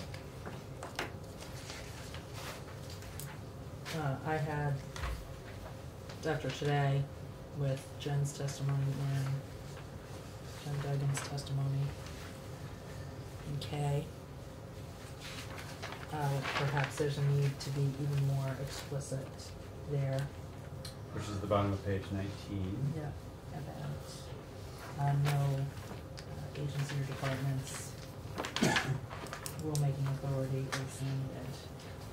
Sorry, what did you say again, Laura? It's Kay. Yeah, got it. You're just reading Jen it. Duggan had Yes. indicated that there is perhaps a need to Be clearer here. Be more over, explicit. yeah, be more explicit, Yeah. that no one's rulemaking is limited. Can you be more explicit? I don't know, it's pretty explicit. It's pretty explicit.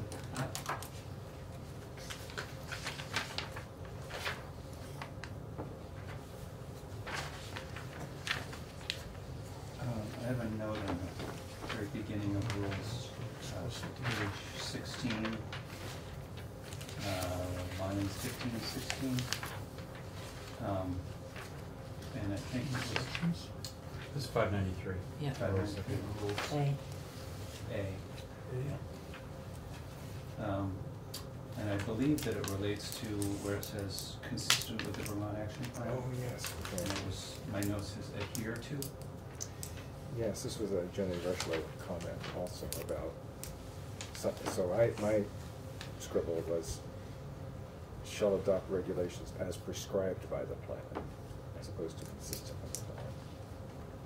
There's the word consistent. Yeah, and what I had mentioned when Professor Rushlow was testifying was some struggling with this, in that being cautious about directing the regulatory body to do, with precision what the plan says, as opposed to staying within the bounds of the plan. And again, we can pick away at what that word is. The intention was to give some flexibility to operate within bounds, and that was essentially why that word was chosen. Another phrase that I wrote down was necessary to carry out. Necessary to accomplish. I think we're trying to find a balance between Jen and Rushlow, trying to give legal precision and cover, and maybe Mary Powell's Just study get the it done. plan, still do it. Yeah. So, well, let's flag that. I've forgotten that.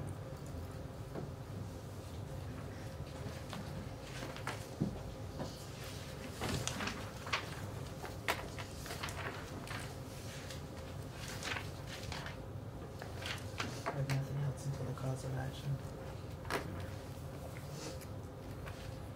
So two things I'll flag in the cause of action section are in both A3 and in B3, and it's the same change in each. That when a court reaches for the remedy of requiring the secretary to take prompt action or adopt or update rules, that they be in accordance with the plan, or in accordance with this, this law. Actually, I can't remember which it was, but being clear that the court can't prescribe action that is outside of what this, what the plan or what the law calls for.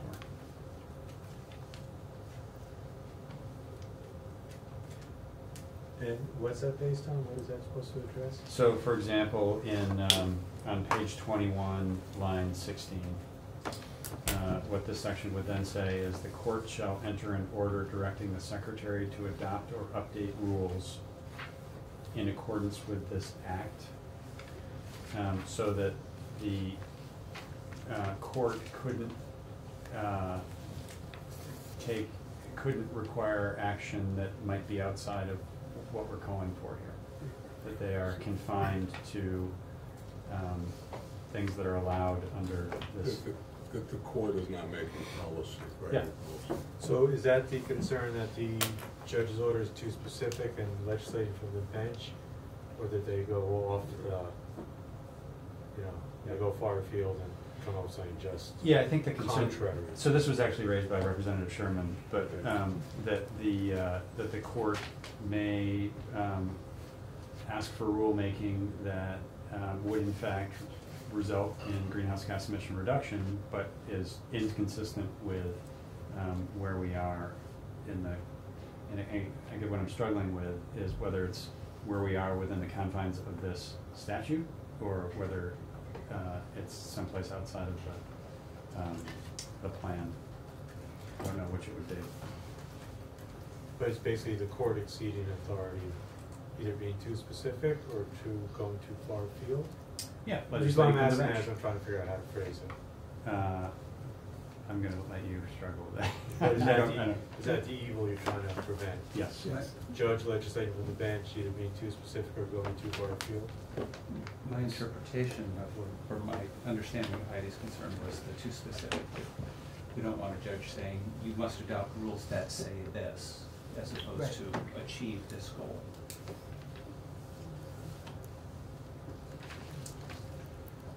Well, again, I'm trying to stay within the confines of what we're doing here. There's a lot of guidelines, I think, that we're giving here for rulemaking and for the writing of this plan. And the concern here is that a judge would go outside of that. Right. There's a scenario where the plan's not leading to the results you wish, according to or hasn't done it. Well, in this section is that they haven't done enough. They've actually they've adopted rules. They've done it in a timely fashion, and now we're in part B of this section where what has been done has been insufficient, and more needs to be done. And what the judge may prescribe is not only more, but more that's outside of the bounds of and here's where I'm struggling, outside the bounds of the plan, or is it outside the bounds of the statute? I don't know which it would be. Can I flag a question? Yeah. I have a question around whether, so, just thought of hypothetical. The plan lays out a strategy that is insufficient. Yep. And A&R conduct rules that were prescribed to it by said plan. Yep. But we're held to account for not meeting the goals. Yep. What happens? Yeah. So I'm going to draw on my deep well of legal knowledge here, that what this section says is that the court finds that the rules adopted by the secretary are the substantial cause of failure. So would that be something that would not allow the judge to hold the counsel, not the counsel, the secretary? Well, if the plan occurs and our rulemaking authority follows from that plan, yep, then I don't see how we would be a substantial cause of that failure if we were following the authority given to us. That's my point. So I don't see how the judge can find in favor of the plaintiff there. But your authority is also to achieve the reductions. It's plan and achieve reductions. And if the plan isn't good enough, you're supposed to achieve those reductions. I thought the plan, it just said that if the plan doesn't happen, then we're supposed to do it. Oh, so you're talking about where a plan is not adopted. We're talking about where the plan is insufficient. The plan is not adopted is another ball of wax, but. Yep. The plan is not sufficient.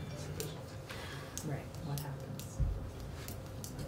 And So if a plan is made and the agency creates rules in accordance with what the plan is, and then the reductions don't get done, then it's not the fault of the agency, it will be That's not how go the back, statutes go read. back and revise the plan. Right, I mean, that might be a defense, like we're trying really, Yeah. really hard, Yeah. but they still gotta achieve the reductions. So even if they're following the plan and the plan is insufficient for some reason, exponential economic growth, more cars on the road, wasn't foreseen. So the plan didn't foresee it, they didn't foresee it. You're still not meeting those reduction targets. They still, there's still gonna be cause of action against it, Yeah. failing to achieve those reductions. Well, so I think this goes back to how you presented, how you took us through the bill, Luke, in terms of kind of the steps Yeah. at each, which I think is important to keep in mind, which is what's required at each step. And, you know, for example, at the rulemaking step, there's requirements that, you know, kind of show your work, that there's a demonstration that there's sufficiency in what's being done. It's, you know, maybe it's naive to think then that when you get, you know, if this devolved to a point where we're in a cause of action and we have not met the targets, there is still a record that shows that the agency has done work, they've shown their work, and, you know, if it doesn't accomplish it, I think where you get to then is the judge saying the work you've done is insufficient, it was a substantial cause of failure, and you've got to go back and do more. It's possible, and that's really, it's hard to predict, because that's really the role of the judge to make that decision. So, but I think that's possible. Okay. So, I'm looking at, what's it, 592, the last paragraph before 593, section 593. Subparagraph E. Which It's 16, page 16. You're off, I'm on this one, not even for me, it's page 16, line 9. If the council fails to adopt the plan or update the plan Yeah. as required by this charter, then the secretary Yeah. is on the hook, right? Yep. So the A&R still has to make rules to meet the greenhouse gas emission reduction goals. Yeah. Regardless of the plan. And this is kind of, I would characterize this as kind of the an emergency break glass Yeah. statute here, or part of the statute, which essentially says the council has an obligation, but what if for whatever reason they can't come to an agreement? Right. You know, they fail to get there. My presumption is that the council does not want that to happen. The council has the power and ability to move forward here. If they fail to do that. And it's on A&R. Right. Right. Then it's on A&R. Right. So that's when it comes back to Peter's comment about the substantial cause business. And I noticed when you used the phrase, you said the substantial cause, not a substantial cause. Mm. And I'm just wondering about whether the versus is important. Would be an important thing there.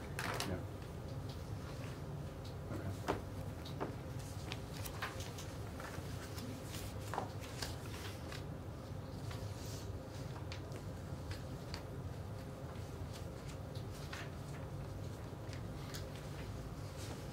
Any other things to flag in the cause of action section?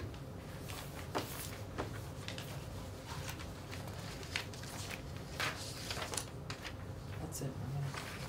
Good.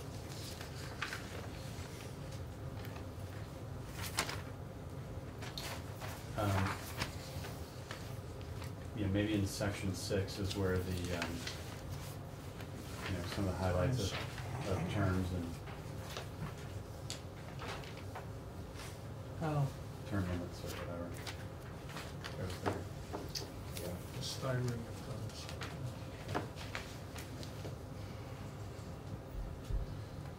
in section 7, 2, we took testimony this morning as to whether or not in the state energy policy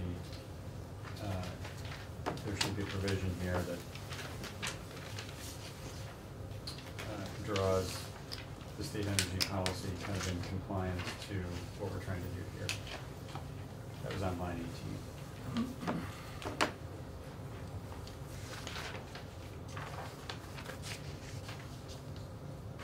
Actually, I think this also begs the question of whether resiliency should be added here. As part of the energy policy? Yes. Yeah.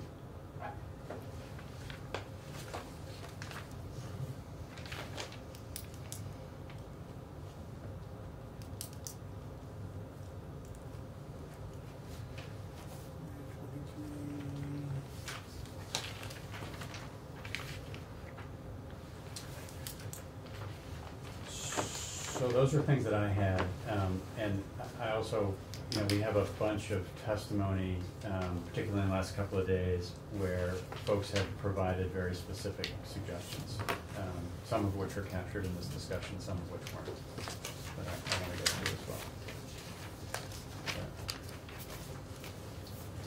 Okay. Any other thoughts? That was actually helpful for me, just to go through, so I really appreciate people taking an extra hour today. Thank you, Luke. What are your thoughts for next week and this inventory? Yeah. Or the schedule in general? Yeah.